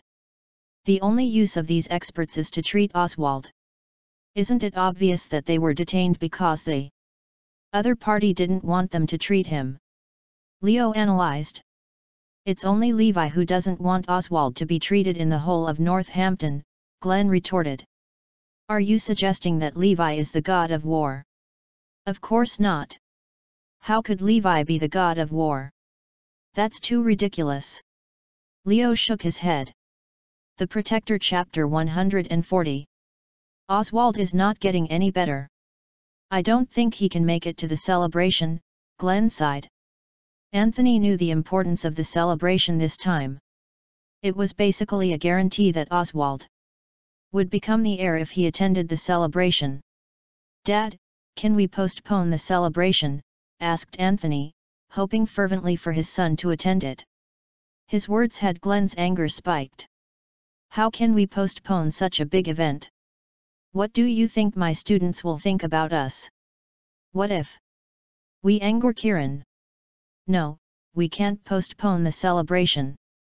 Rogers Group's 40th anniversary celebration was just around the corner, and almost the whole of Northampton was aware of it. Everyone was proud to have the invitation to the grand celebration. Many people had even sent pictures of the invitation to their friends to show off their status of being acquainted with the Rogers. One could see how well the Rogers family's publicity had been done. The night before the celebration, Abigail specially came to deliver Levi and Zoe their invitations. Because of what happened to Oswald, Zoe had been worried to this day. She dared not attend the Rogers family's celebration, lest they flew into a rage at the sight of them. If you won't go, I'll go. Naturally, Levi wanted to go and Abigail was very happy about that because he would be hers alone if Zoe refused to go. You must watch over Levi, Zoe urged. He has beef with the Rogers family. Don't worry, Zoe. Grandpa loves me very much. No one can touch him, Abigail said. Aaron and Caitlin didn't receive the invitation. In Pamela's opinion, they had no rights to attend the celebration. The next day, the City Convention and Exhibition Center became the venue for this grand celebration. The street in front of the City Convention and Exhibition Center was taken over by the Rogers family. For the day, and a variety of banners and flying balloons were hung on both sides of the dozen-kilometer-long road. The Rogers family had spent a tremendous amount of money to decorate the venue. They sure were willing to spend that money. After all, even the invitation cards were gilded with gold. Not to mention the dozens of A-list celebrities and countless influencers who were invited. The parking lot in front of the venue was filled with rows of luxury cars. The Rogers family's network of connections was not to be frowned upon. Everyone who attended the celebration was wealthy and respectable. The Lopez family was simply out of their league. Abigail and Levi arrived at the venue and made their way in easily after showing their invitations. As the celebration hadn't officially started yet, everyone was waiting at the lounge where a buffet was being served. Levi and Abigail looked for a seat and had just sat down when a voice was heard from behind. Levi, is that you? Levi looked back to see a graceful woman in a long burgundy dress. She had a voluptuous figure, slender legs, and a charming and seductive temperament. The woman was looking at Levi with her doe-like eyes. Levi recognized the woman as May Holland, his and Morris business partner in the early days, who had both the capability and the creativity to succeed. Their startup team was riding high at first, but many had opted out when they started to lose money, leaving only Levi, Morris, and another girl, Among those who opted out was May. It really is Levi. Another voice was heard from the side. Standing before Levi right now were 4 other people. They were Yo-Yo Peterson, Leon Watson, Hanson Wood, and Bryce Chad, his startup partners from the past. Yo-Yo was that only girl who stayed on while the others had opted out. When Levi's startup business became successful later on, they had wanted to rejoin, but he rejected them. Levi could still remember how Leon and the other 2 guys had come to laugh at him on the day of his imprisonment. The Protector Chapter 141. The ridicule of his classmates and his partner's betrayal that day had left a deep scar in Levi's memory. Etched deep in his heart were the faces of Leon and the others. These people were unforgettable. Furthermore, Yo-Yo had refused to back out after their business venture had failed that year. Nonetheless, she had later gone on to take care of her family's business. After that, Levi had cut all ties with them, so he was unaware of their current statuses. However, after leaving the team that year, some of them had gone on to start their own businesses and had become quite successful. Yo-Yo and May had done the best. Both of them ran companies with market values of 1 billion. Leon's group did quite well too. The 3 of them were each worth several hundred million. After all, at that time, only high achievers could be partners with Levi. Even so, compared to Levi, they were subpar. No matter how hard they tried, there was an insurmountable gap between them and the Levi from 6 years ago. Later, when they heard that Levi was in prison, Leon and his friends were so happy that they went to gloat over his predicament. Levi greeted them, "Yo-Yo, May, you came too." Before the girls could reply, Hanson and Bryce said, "Why can't we come?" Yo-Yo and May are the young elites of Northampton Enterprises, and they're worth more than 1 billion each. Our net worth may not be as impressive, but we're still worth several hundred million. We were officially invited by the Rogers family. Leon sneered, "That's right. We are definitely qualified to come. Conversely, your eligibility is questionable. You have just been released from prison, and you don't run any company. You are penniless. How did you get in?" The 3 ganged up to deride Levi. Glimpsing the invitation card in Levi's hands, Bryce snatched it from him. "Miss Zoe? Ha ha ha. Now, I know. You got in using your wife's invitation card." Bryce laughed at his expense. They were simply stating facts. The name written on the card was Zoe's. Leon chuckled humorlessly. "It turns out that you depend on your wife. I heard that Zoe recently received a promising contract, which allows her to barely qualify for this event." Hanson mocked, "Northampton's best, Mr. Levi Garrison, is now depending on a woman." Despite their relentless insults, Levi did not show any reaction. In his eyes, these clowns were totally worthless. They were nobodies compared to the Garrison family, let alone today's giant the Rogers family. Nevertheless, to Yo-Yo and May, Levi was but a shadow of what he had been. In their opinion, the leader who used to be invincible and was always in control had turned out to be a pathetic bum after 6 years in prison. Not only was he depending on a woman for support, he had not challenged nor retorted his tormentors' verbal abuse. How full of life and motivation was Levi in his glory days when he founded his business. At that time, Yo-Yo had been deeply in love with Levi. Nothing could make her leave him, not even his failure in his undertakings. She had wanted to stay with him for always. Those days, Levi's every word and every move had won May's heart. May was daring and proactive. Many times, she had pursued and even tried to seduce him. Nevertheless, she had been rejected by Levi each time. That was the real reason she left when the business failed. No matter how times had changed, this was the man they had loved so deeply. The 2 were deeply moved after seeing Levi's current state. However, what they felt was immense luck and joy. After being rejected, May had left in order to improve herself. Her goal was to succeed so that Levi would regret his decision. Yo-Yo's feelings were not so different. If Levi had been successful and lived happily ever after with Zoe, she would be heartbroken. However, what she felt now was unbridled joy. The Protector Chapter 142. The bottom line was that the less successful Levi was, the more joy and satisfaction they would feel. As long as Levi failed and deteriorated, that would prove that their decision to leave him was right. It proved that Levi was unworthy of them. They looked at each other, and their thoughts were more or less the same. They were different from Leon and his two friends in that they felt emotional, but they would not ridicule or taunt Levi. Enough, you guys, shut up. Do not forget that we were partners before.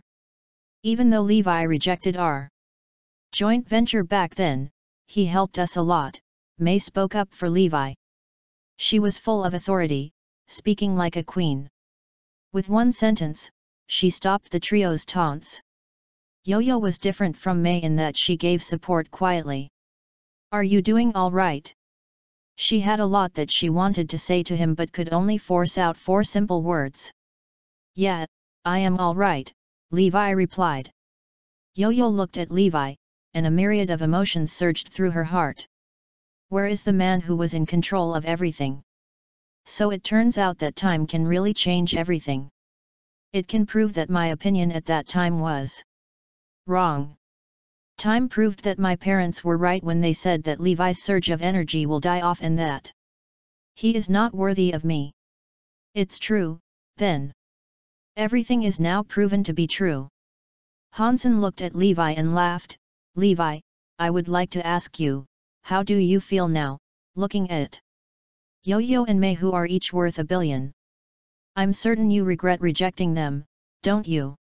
Hansen chortled. Bryce said, aside from the fact that Yo-Yo and May are doing much better than Zoe, Zoe's company nearly went bankrupt not long ago. Leon laughed and said, you regret it, don't you? If Yo-Yo or May helps you now, you will definitely make a comeback. However, you don't even have this opportunity. You are not worthy of them. Hearing all this, neither Yo-Yo nor May said a word. May stood with her arms folded, like a goddess on a pedestal. If Levi were to confess to her now, she would ruthlessly reject him. She would even reply, there was a time when you couldn't be bothered with me. I'm not the same now. Levi, you are not worthy of me. Yo-Yo, too, felt the same, more or less. If she had another chance, she would not love Levi again. Seeing this scene, Abigail came over and held Levi's arm. She sneered, you are, after all, just ordinary, short-sighted folk. My brother-in-law is still amazing. In his eyes, you are nothing but tiny little ants. That's why he does not bother to reply to your insults. Abigail might not know everything about Levi, but she did have an inkling of his true ability. Someone who offhandedly named her as the owner of a $50 million home and just as casually bought the revolving restaurant in Northampton Center was not someone to be derided by the likes of May and her buddies. Ha ha ha. Levi, is this your sis-in-law? What a lovely girl. May smiled and looked at Levi contemptuously. It was so difficult to start a business now, more than 100 times harder than 6 years ago. If Levi were to try to reach her level now, it would take him a whole lifetime to catch up. May laughed, saying, old friend, I heard that you are not working yet. If you would like to, come and work for me as a head technician. I'll give you a handsome salary. She imagined the man who once rejected her at his pinnacle of success working under her. Just the thought filled her with pleasure. Levi rejected her offer, saying, it's not necessary. After today, the Levi Group and the Garrison family's companies will be under me again, along with the Rogers family's businesses. I'll have a job then. After hearing Levi's claims, the whole group was stunned into silence. The Protector Chapter 143. When Levi said this, not only did May and the others doubt him, even Abigail found it unbelievable. She knew her brother-in-law was amazing. However, taking back Levi Group and the Rogers family business was too far-fetched. How is that possible? Even the Levi from 6 years ago, who was at the pinnacle of success, could not achieve this. In the face of the Rogers family, he was no more than an ant. Ha ha ha. A few seconds later, Leon and the others burst out laughing. May and Yo-Yo looked at each other and laughed aloud as well. This was the most ridiculous joke they had ever heard all their lives. A scumbag who just got out of prison is going to wipe out the Rogers family, who is worth tens of billions in industries? Yo-Yo and May knew Levi only too well because they had worked together before. Levi had always loved to brag. He always casually mentioned doing something impossible. Later on, he would really achieve it. Nevertheless, that was the Levi from 6 years ago who could move mountains. He had the ability, the motivation, and the connections. Everything had been as easy as ABC for him. However, the Levi they knew today had nothing. There was no way he could do anything amazing or incredible, least of all, wresting tens of billions worth of businesses from the hands of the Rogers family. This was just impossible. It was as possible as the sun rising from the west. In other words, only in his dreams. May did not point out the obvious, instead, she congratulated him with a smile. I congratulate you in advance. Take back the Levi Group and take down the Rogers family. The others laughed and agreed, that's right, Mr. Garrison, soon you'll be worth 50 billion. Just help us out a bit when you succeed, anything from 500 million to 1 billion would do. None of them thought Levi would take it seriously. Levi told May, thank you. When the time comes, I'll consider you for joint ventures. Yo-Yo looked at Levi with compassion in her eyes. The Levi in front of her now was simply too pitiable. From the pinnacle of pride and success, he had fallen so low as to console himself with tall tales. It was so tragic and sad. In the 20 or so years of her life, Yo-Yo had never misjudged any person or situation. Her only exception was Levi. She thought he was a winner, but he turned out to be a loser. Leon patted Levi on the shoulder and sneered, Garrison, don't give up. We have faith in your ability. Truth be told, the Rogers family mastered a small part of the core medical technology you developed in the past, and it was so incredible. Did you know that with your technology, they made more than 20 billion? May smiled, it was really incredible. It had the ability to transform a whole clan from rags to riches. May looked at Levi, Levi, my offer to hire you as the head of my technical department is genuine and sincere. You have the ability, but you've lost your motivation. I believe in you, and I can give you a future. That's right. You can come to me too. The Rogers family really made a fortune from your technical skills in the medical field. Even Yo-Yo was interested in hiring Levi. Pushing this man off his pedestal and then stepping on him was really enjoyable. Yo-Yo, what are you talking about? Suddenly, a stern voice was heard. A tall man wearing a suit and leather shoes appeared. He wore an unhappy expression on his face.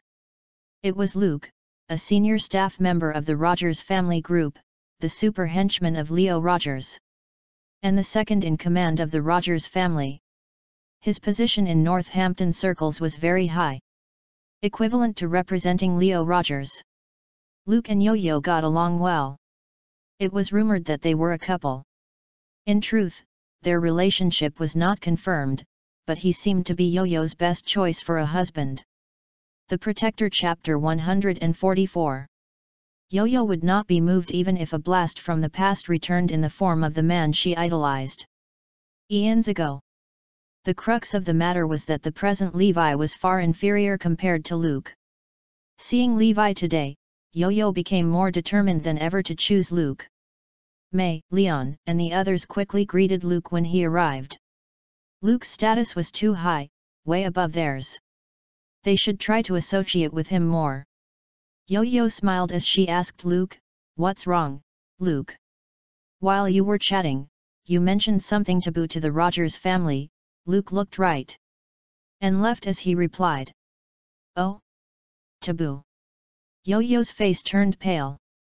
Luke nodded and said, "Who gave the information that the prophets of the Rogers family are related to Levi's core technology? Do not listen to rumors. The core technology was invented by the Rogers family's own technical team. It has nothing to do with Levi. Don't say such things again. It's all right if I hear it, but if any other of the Rogers family members were to hear that, you will get into trouble." "I understand. I do understand." May and the others were afraid when they heard this. Yo-Yo nodded her head too. The truth was that everyone knew what really happened with the medical technology invention. It must not be said in public, though. Levi heard and understand exactly what was happening. He could only feel upset that the Rogers family members were shameless. Undeniably, they had profited by using his techniques. Yet, no one was allowed to even mention that. It was absolutely shameless. Yo-Yo saw that Luke was accompanied by a dozen bodyguards. In the midst of them, an assistant held a password-protected attaché case. Out of curiosity, she asked, "Luke, what are you delivering?" Luke laughed as he replied, "This is a gift for Kieran. It's priceless, so I need to keep an eye on it personally." In an instant, May and the rest became curious. Even Levi's curiosity was piqued. What would the Rogers family give to Kieran, the scoundrel? Yo-Yo laughed, "Luke, what's inside there? Can you tell me?" Luke whispered, "The gift to Kieran is a watch. It is a custom-made Patek Philippe Starry Night model. The only one in the world, worth tens of millions." The crowd gasped in astonishment. Indeed, the Rogers family was truly wealthy to present such a treasure to Kieran as a gift. At the mention of a watch, Levi thought of his good friend, Morris. Rich men generally had the same interests: cars, beautiful women, antiques, and the like. Morris loved watches. There were all types of well-known watches in his home, and many of them were limited editions. Of course, they were all gone now. Luke smiled and said, "I'll reveal another secret, but you must keep it to yourselves." This watch was owned by the assistant director of Levi Group, Morris. He had it custom-made in the Patek Philippe headquarters. It is the most expensive piece in his collection of thousands of watches. Upon hearing Luke's speech, everyone was surprised and turned to look at Levi. Fury. Levi was furious. It was bad enough that his best buddy's possessions were divided up, but to be used as gifts? It was atrocious. "All right, you guys must keep this a secret. It's not to be told to anyone else." Luke left with the watch with his bodyguards in tow. Abigail whispered to Levi, "Brother-in-law, please don't be angry. If it's given to the Kieran as a gift, Grandpa and I can't do anything about it." Levi said nonchalantly, "It doesn't matter, as I shall take back the watch soon enough." "Ha ha ha." May and the others laughed again. "How are you going to get it back?" Yo-Yo sneered as she asked him. "Do you think you are Kieran, the king of war?" the crowd asked him. Levi said softly, "When the time comes, Kieran will bring it to me personally." The Protector, Chapter 145. "You are so disappointing." Yo-Yo shook her head and looked at Levi in disgust. "Are you now depending on tall tales to console yourself?" May and the others were now taking Levi as a joke. Hansen laughed as he said, "Levi, did you see Luke just now? That's Yo-Yo's boyfriend. How can you compare yourself to him? He is more awesome than you were 6 years ago when you were at your peak." Haha, Yo-Yo, do you now see what a poor choice you made at that time? Your judgment was really horrible. Now that you have chosen Luke, you just escaped from a great tragedy. Yo-Yo was still feeling glad. She often imagined Luke's expression of regret, hoping to see it in person one day. And now, her wish had come true. Brother-in-law, let's leave. Just ignore them. Abigail was so furious that she felt she would kill the two women if she listened to their insults any longer. Listen, you guys, truth be told, he was once at the pinnacle of success. Now, he is still at the peak. With that, Abigail took Levi away from the place. The moment they left the guest hall, they ran into the Rogers family. Leading the group was naturally the domineering Glenn, followed by Anthony, Pamela, and the others. Grandpa, uncles, Dad, Mom. Abigail greeted them cheerfully. However, Glenn and the clan were looking at Levi. Levi? Ha ha ha. Suddenly, Glenn broke out in laughter. Anthony went to Levi and whispered in his ear, laughing, I promise you that you won't leave this place alive. It was an undisguised threat. Levi laughed as he replied, why isn't my old classmate, Oswald here? Is he hospitalized and unable to come? Pamela and Bailey Black did not know about it. Immediately, they replied, what nonsense are you talking about, Levi? Oswald is perfectly fine. However, Glenn and the others were disturbed. In fact, they were bursting with fury, ready to kill Levi. He was challenging the power of the Rogers family. Levi continued laughing as he said, go on with the treatment. Our country, Arudaya, has lots of fine doctors. There's no need to seek any doctors from abroad. With these words, silence fell on the group. Glenn's countenance looked crazed. Levi knows about the doctor from abroad. Other than the Atkinson family and the people who abducted the doctor, no one knew about this. Everyone looked at Levi with suspicion in their eyes.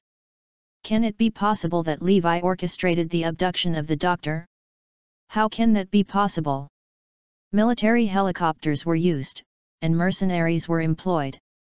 How can Levi do all that? It is impossible. We have thoroughly checked Levi's present situation. He has few helpers, only Nuv, Trey, and some others are giving him aid. We can only suspect that he knows about the foreign doctor, that is all. Ho ho ho. Levi laughed mysteriously and left with Abigail. Glenn and the clan were left wondering. Nevertheless, they were certain deep down that Levi only knew about the doctor and was not responsible for the abduction. Just then, a staff of the Rogers family ran over to them and reported, Master, there is a problem with the dinner. We need some help to resolve it. The dinner and the celebration were equally important. Nothing must go wrong.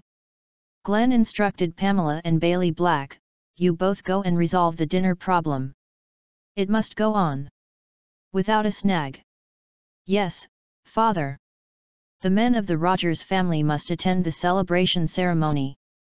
Hence, the only person they could send was Pamela. By now, almost all the guests had arrived. Everyone was seated according to their seating arrangement. Due to her relation to Levi, Abigail was seated at the back of the hall, close to the center aisle instead of near the front. The Rogers family would never let Levi sit near the front. May, Yo-Yo, and the others were seated near the front, close to the center. Before they took their seats, they waved to Levi to show him that they had better seats. In a short moment, the guests had filled the few hundred seats. The Protector Chapter 146. The guests were from all walks of life, covering the military, political, and business circles. They were all bigwigs in their respective areas.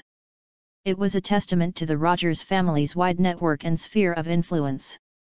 The empty front row seats were reserved for the ceremony's VIPs, who were usually the last to arrive. Members of the Rogers family had all taken their seats.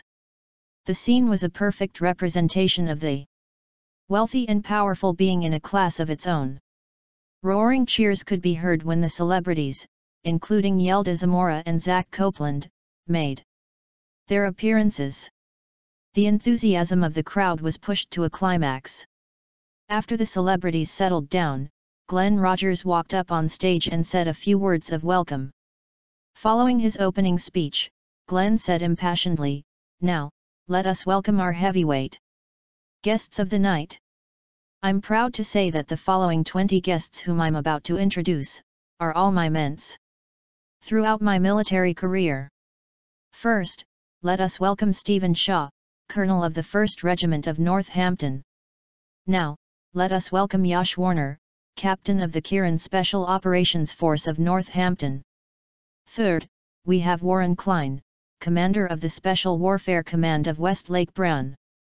Fourth, we have Gilbert Hawkins, District Governor of Elswipel in Northampton. Fifth, let's welcome Danny Heath, Northampton's Minister of Commerce." The crowd was exuberant, and everyone clapped loudly as Glenn introduced his former mentor.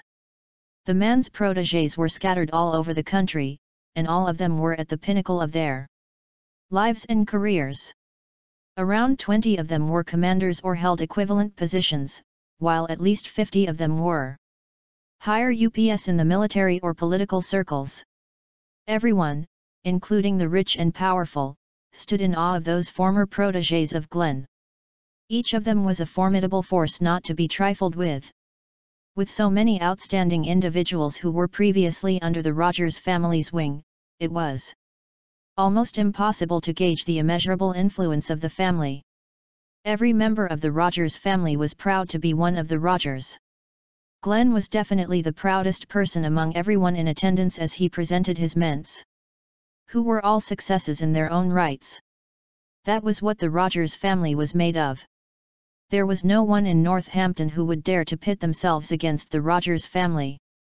The dozens of celebrities who attended the event were proof of the Rogers family's wealth, while the high-ranking military and government officials demonstrated the family's vast network. Witnessing the star-studded occasion, Leo Watson sneered and said, "Look at this grandeur, Levi is definitely no match for the Rogers family." May and Yo-Yo, who were also stunned by the impressive scene, readily agreed. Honestly, the Rogers family could be considered the most powerful family in the country. What we are currently seeing may not even be a fraction of what they are really made of. They are already beyond the level of conventional riches. It seems like they are truly the crème de la crème of the country.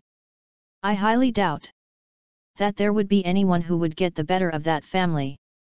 After Stephen Shaw and the remaining guests were seated, the front row seats were almost fully filled. But the center seat was still vacant. Everyone knew very well who that special chair was reserved for. It was none other than the Kirin King of War. In extremely high spirits, Glenn Rogers announced in a bright voice, "Now, ladies and gentlemen, let's give the loudest round of applause to welcome the legendary god of war of Arudaya, one of the 5 Great Wars Regiment, the Kirin King of War." Clap! Clap! Clap! The audience responded with thunderous applause. The Rogers family would definitely have their status elevated even further after today, with the Kirin King of War gracing the ceremony. Under the crowd's expectant gazes, Kirin entered the venue, flanked by Anthony, Leo, and a few others. Everyone was thrilled to be able to see the Kirin King of War in person. As Abigail had already been in the man's presence previously, she did not feel the same excitement as the rest of the people. Levi smiled and said, "Look what a grand welcome Kirin has received." What baffled many was that Kirin was donning his military uniform. With a dignified and domineering air surrounding him, the man looked truly majestic and powerful. The other military officers, such as Stephen Shaw, who made their appearances before Kirin, were all dressed in suits. None of them came in their military uniforms. After all, they were attending a private event, and it did not seem appropriate to be decked out in military uniforms. As such, it was mystifying to majority of the attendees that the Kirin King of War had donned his uniform. It was as if he was out on a mission instead of attending a joyous ceremony. However, Glenn and the rest did not dwell on it.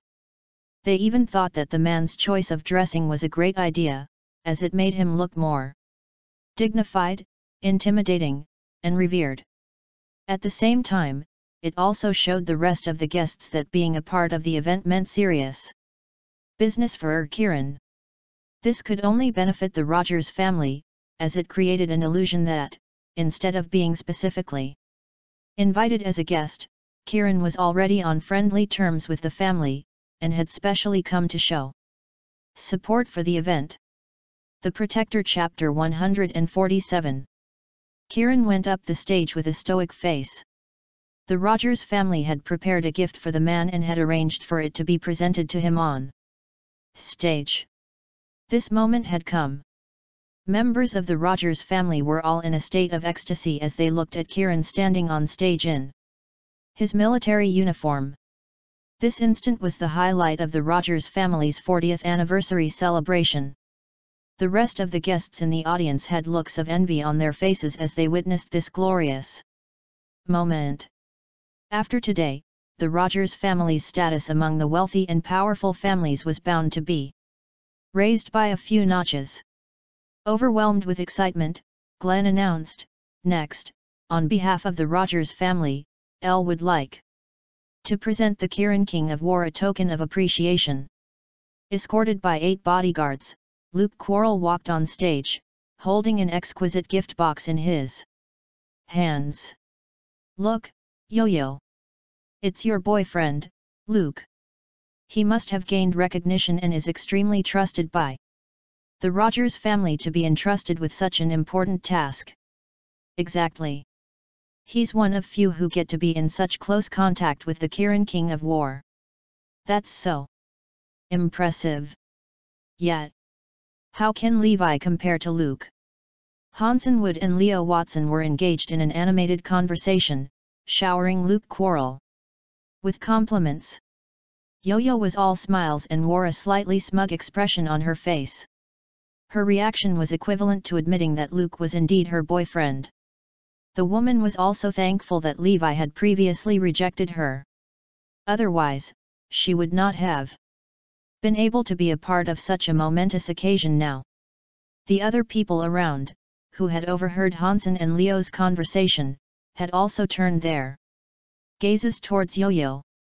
They seemed to be also admiring her good fortune. Yo-Yo was enjoying the feeling of being envied by all and derived great satisfaction from it. She even felt like standing up and shouting out loud, "Do you guys see that? That man over there who is presenting the gift to the Kirin King of War is my boyfriend."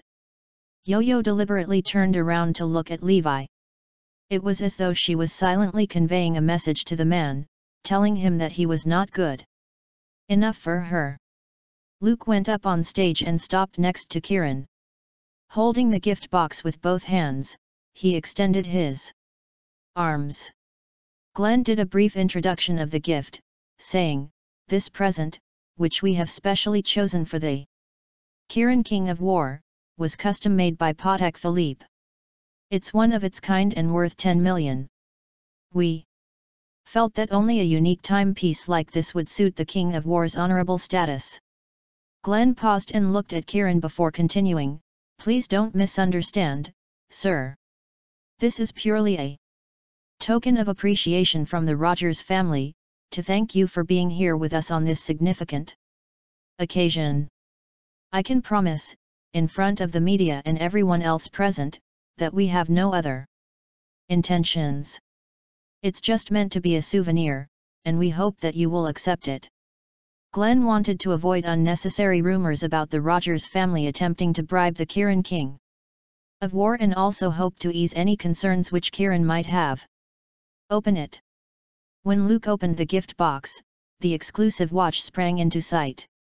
It was indeed a stunning beauty and definitely worth the high value of 10 million. With slightly shaky hands, Luke presented the watch to Kirin.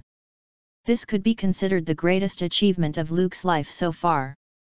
The audience held their breaths when Kieran accepted the gift. Successive gasps of astonishment could be heard among the other guests. Guests in the front row, who were closest to the stage, even had goosebumps when they took in the sight. They consisted of representatives from other wealthy and powerful families. Even though the acceptance of the watch by Kieran seemed like a simple gesture, it held profound significance. This could mean that the Rogers family would have Kieran's backing from now onward.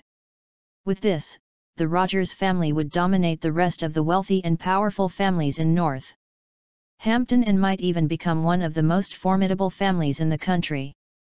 "Sir, would you like to say a few words?"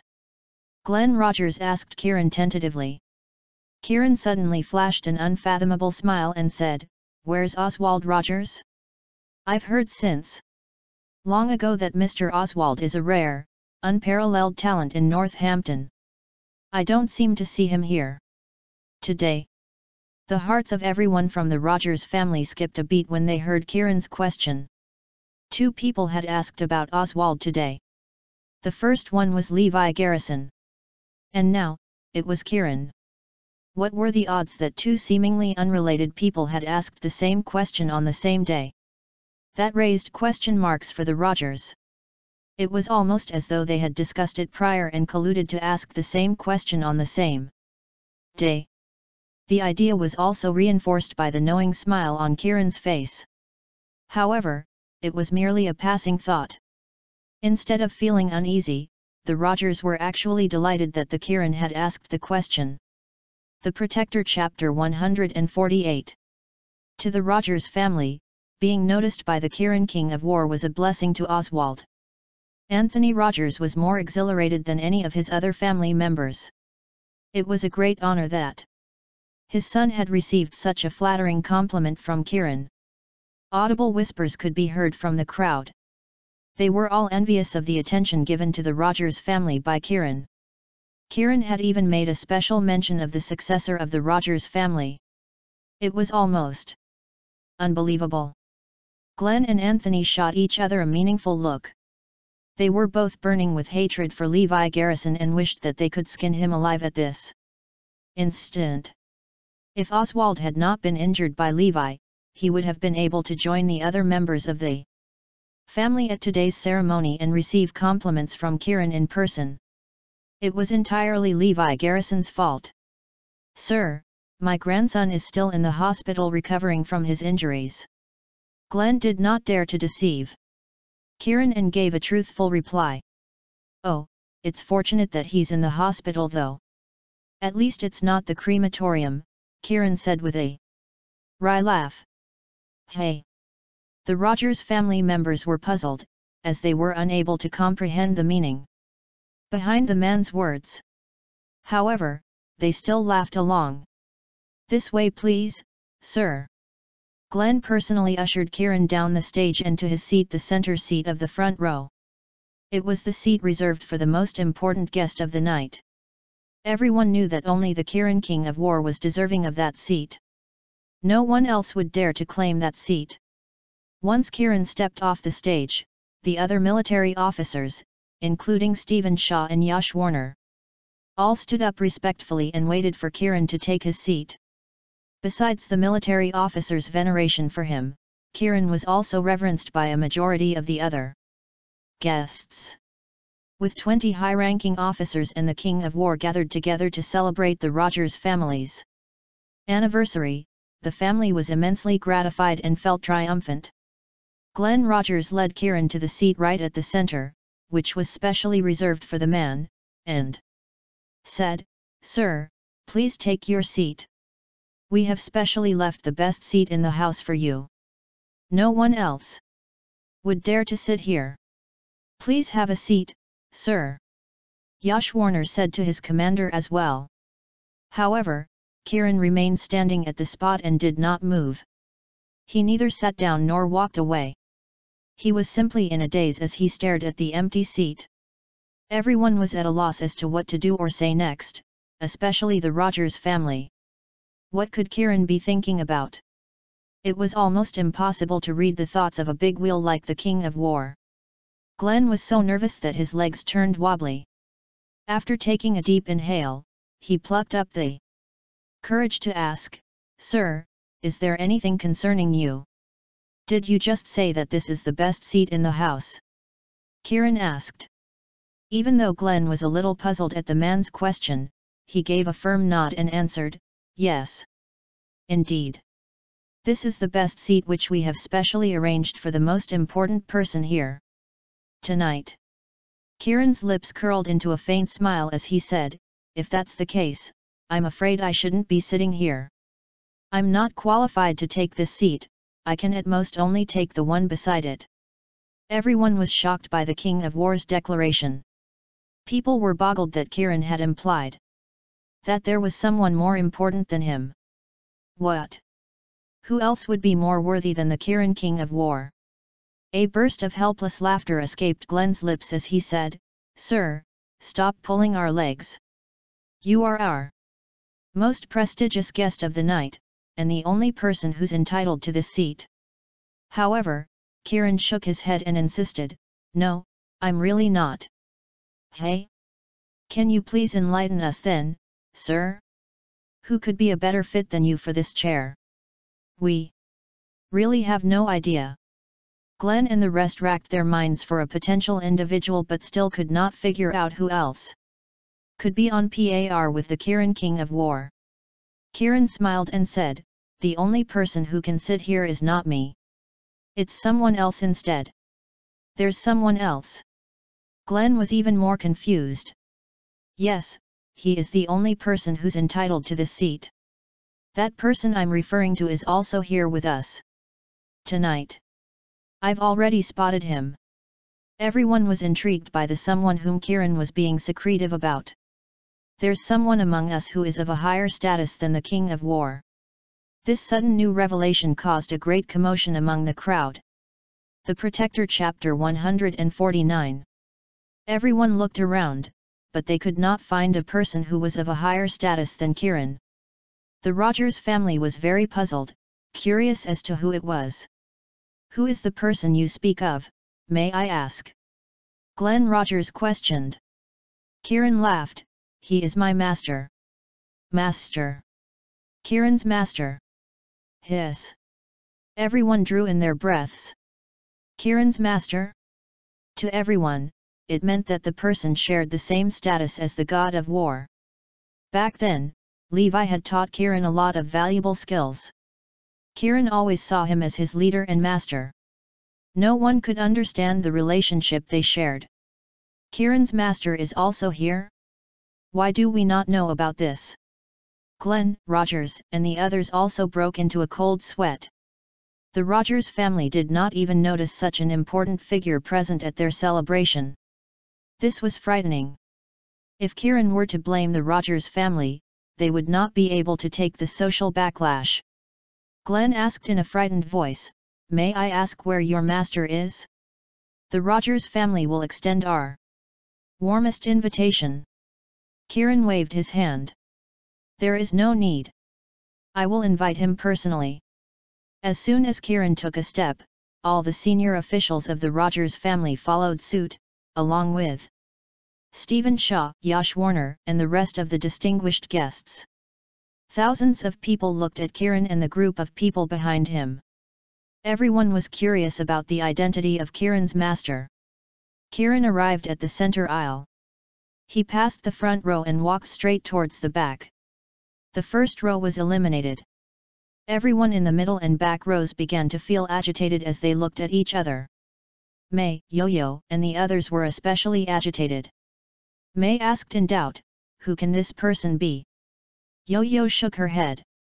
"Such an important figure is probably hiding in the corner." Very soon, Kieran and the others walked past them. This made May and Yo-Yo extremely disappointed. Everyone wished that they could join Kieran and his group of people. Their small clique got up immediately and looked towards the back row. They really wanted to know who the mysterious person was.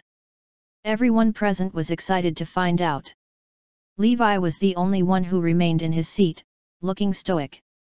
Abigail witnessed his impassiveness and joked, "Brother-in-law, could it be you?"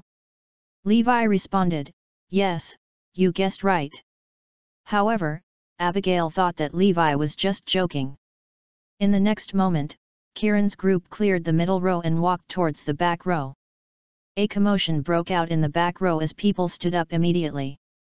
The Rogers family felt really nervous at the sight of this. They had actually arranged for Kieran's master to sit in the back row. The thought of it scared them. The Rogers family's reputation was about to be ruined. They reached the back row. Glenn cast a sweeping glance over the guests. There was no one he recognized apart from his granddaughter, Abigail, and Levi, the person he was going to kill in a while. There was no one else he could recognize. Anthony and Leo also felt the same way. The people in the back row were barely allowed to join the celebration. To the Rogers family, these people were not required to be there. There was really no one else they could recognize. However, Kieran's master was in the crowd. Everyone grew anxious because the answer to their burning question was going to be revealed soon. Abigail's heart leaped to her throat as Kieran approached them. Kieran stopped in his tracks all of a sudden. Everyone held their breaths. What was even more freakish was that Kieran happened to stop at the row where Levi and Abigail were in. Abigail felt as though she had won the lottery. Is he actually in this row? She looked intensely at Levi. The Protector Chapter 150. Is his master really my brother-in-law? She thought Levi was just pulling her leg. Yo-Yo and May too noticed that Kieran had stopped at Levi's row, this row, and whispered among themselves, "Isn't it such a coincidence?" At the sight of Kieran, the person at the end of the row felt so pressured that he immediately stood up and left his seat. The others in the row also followed suit.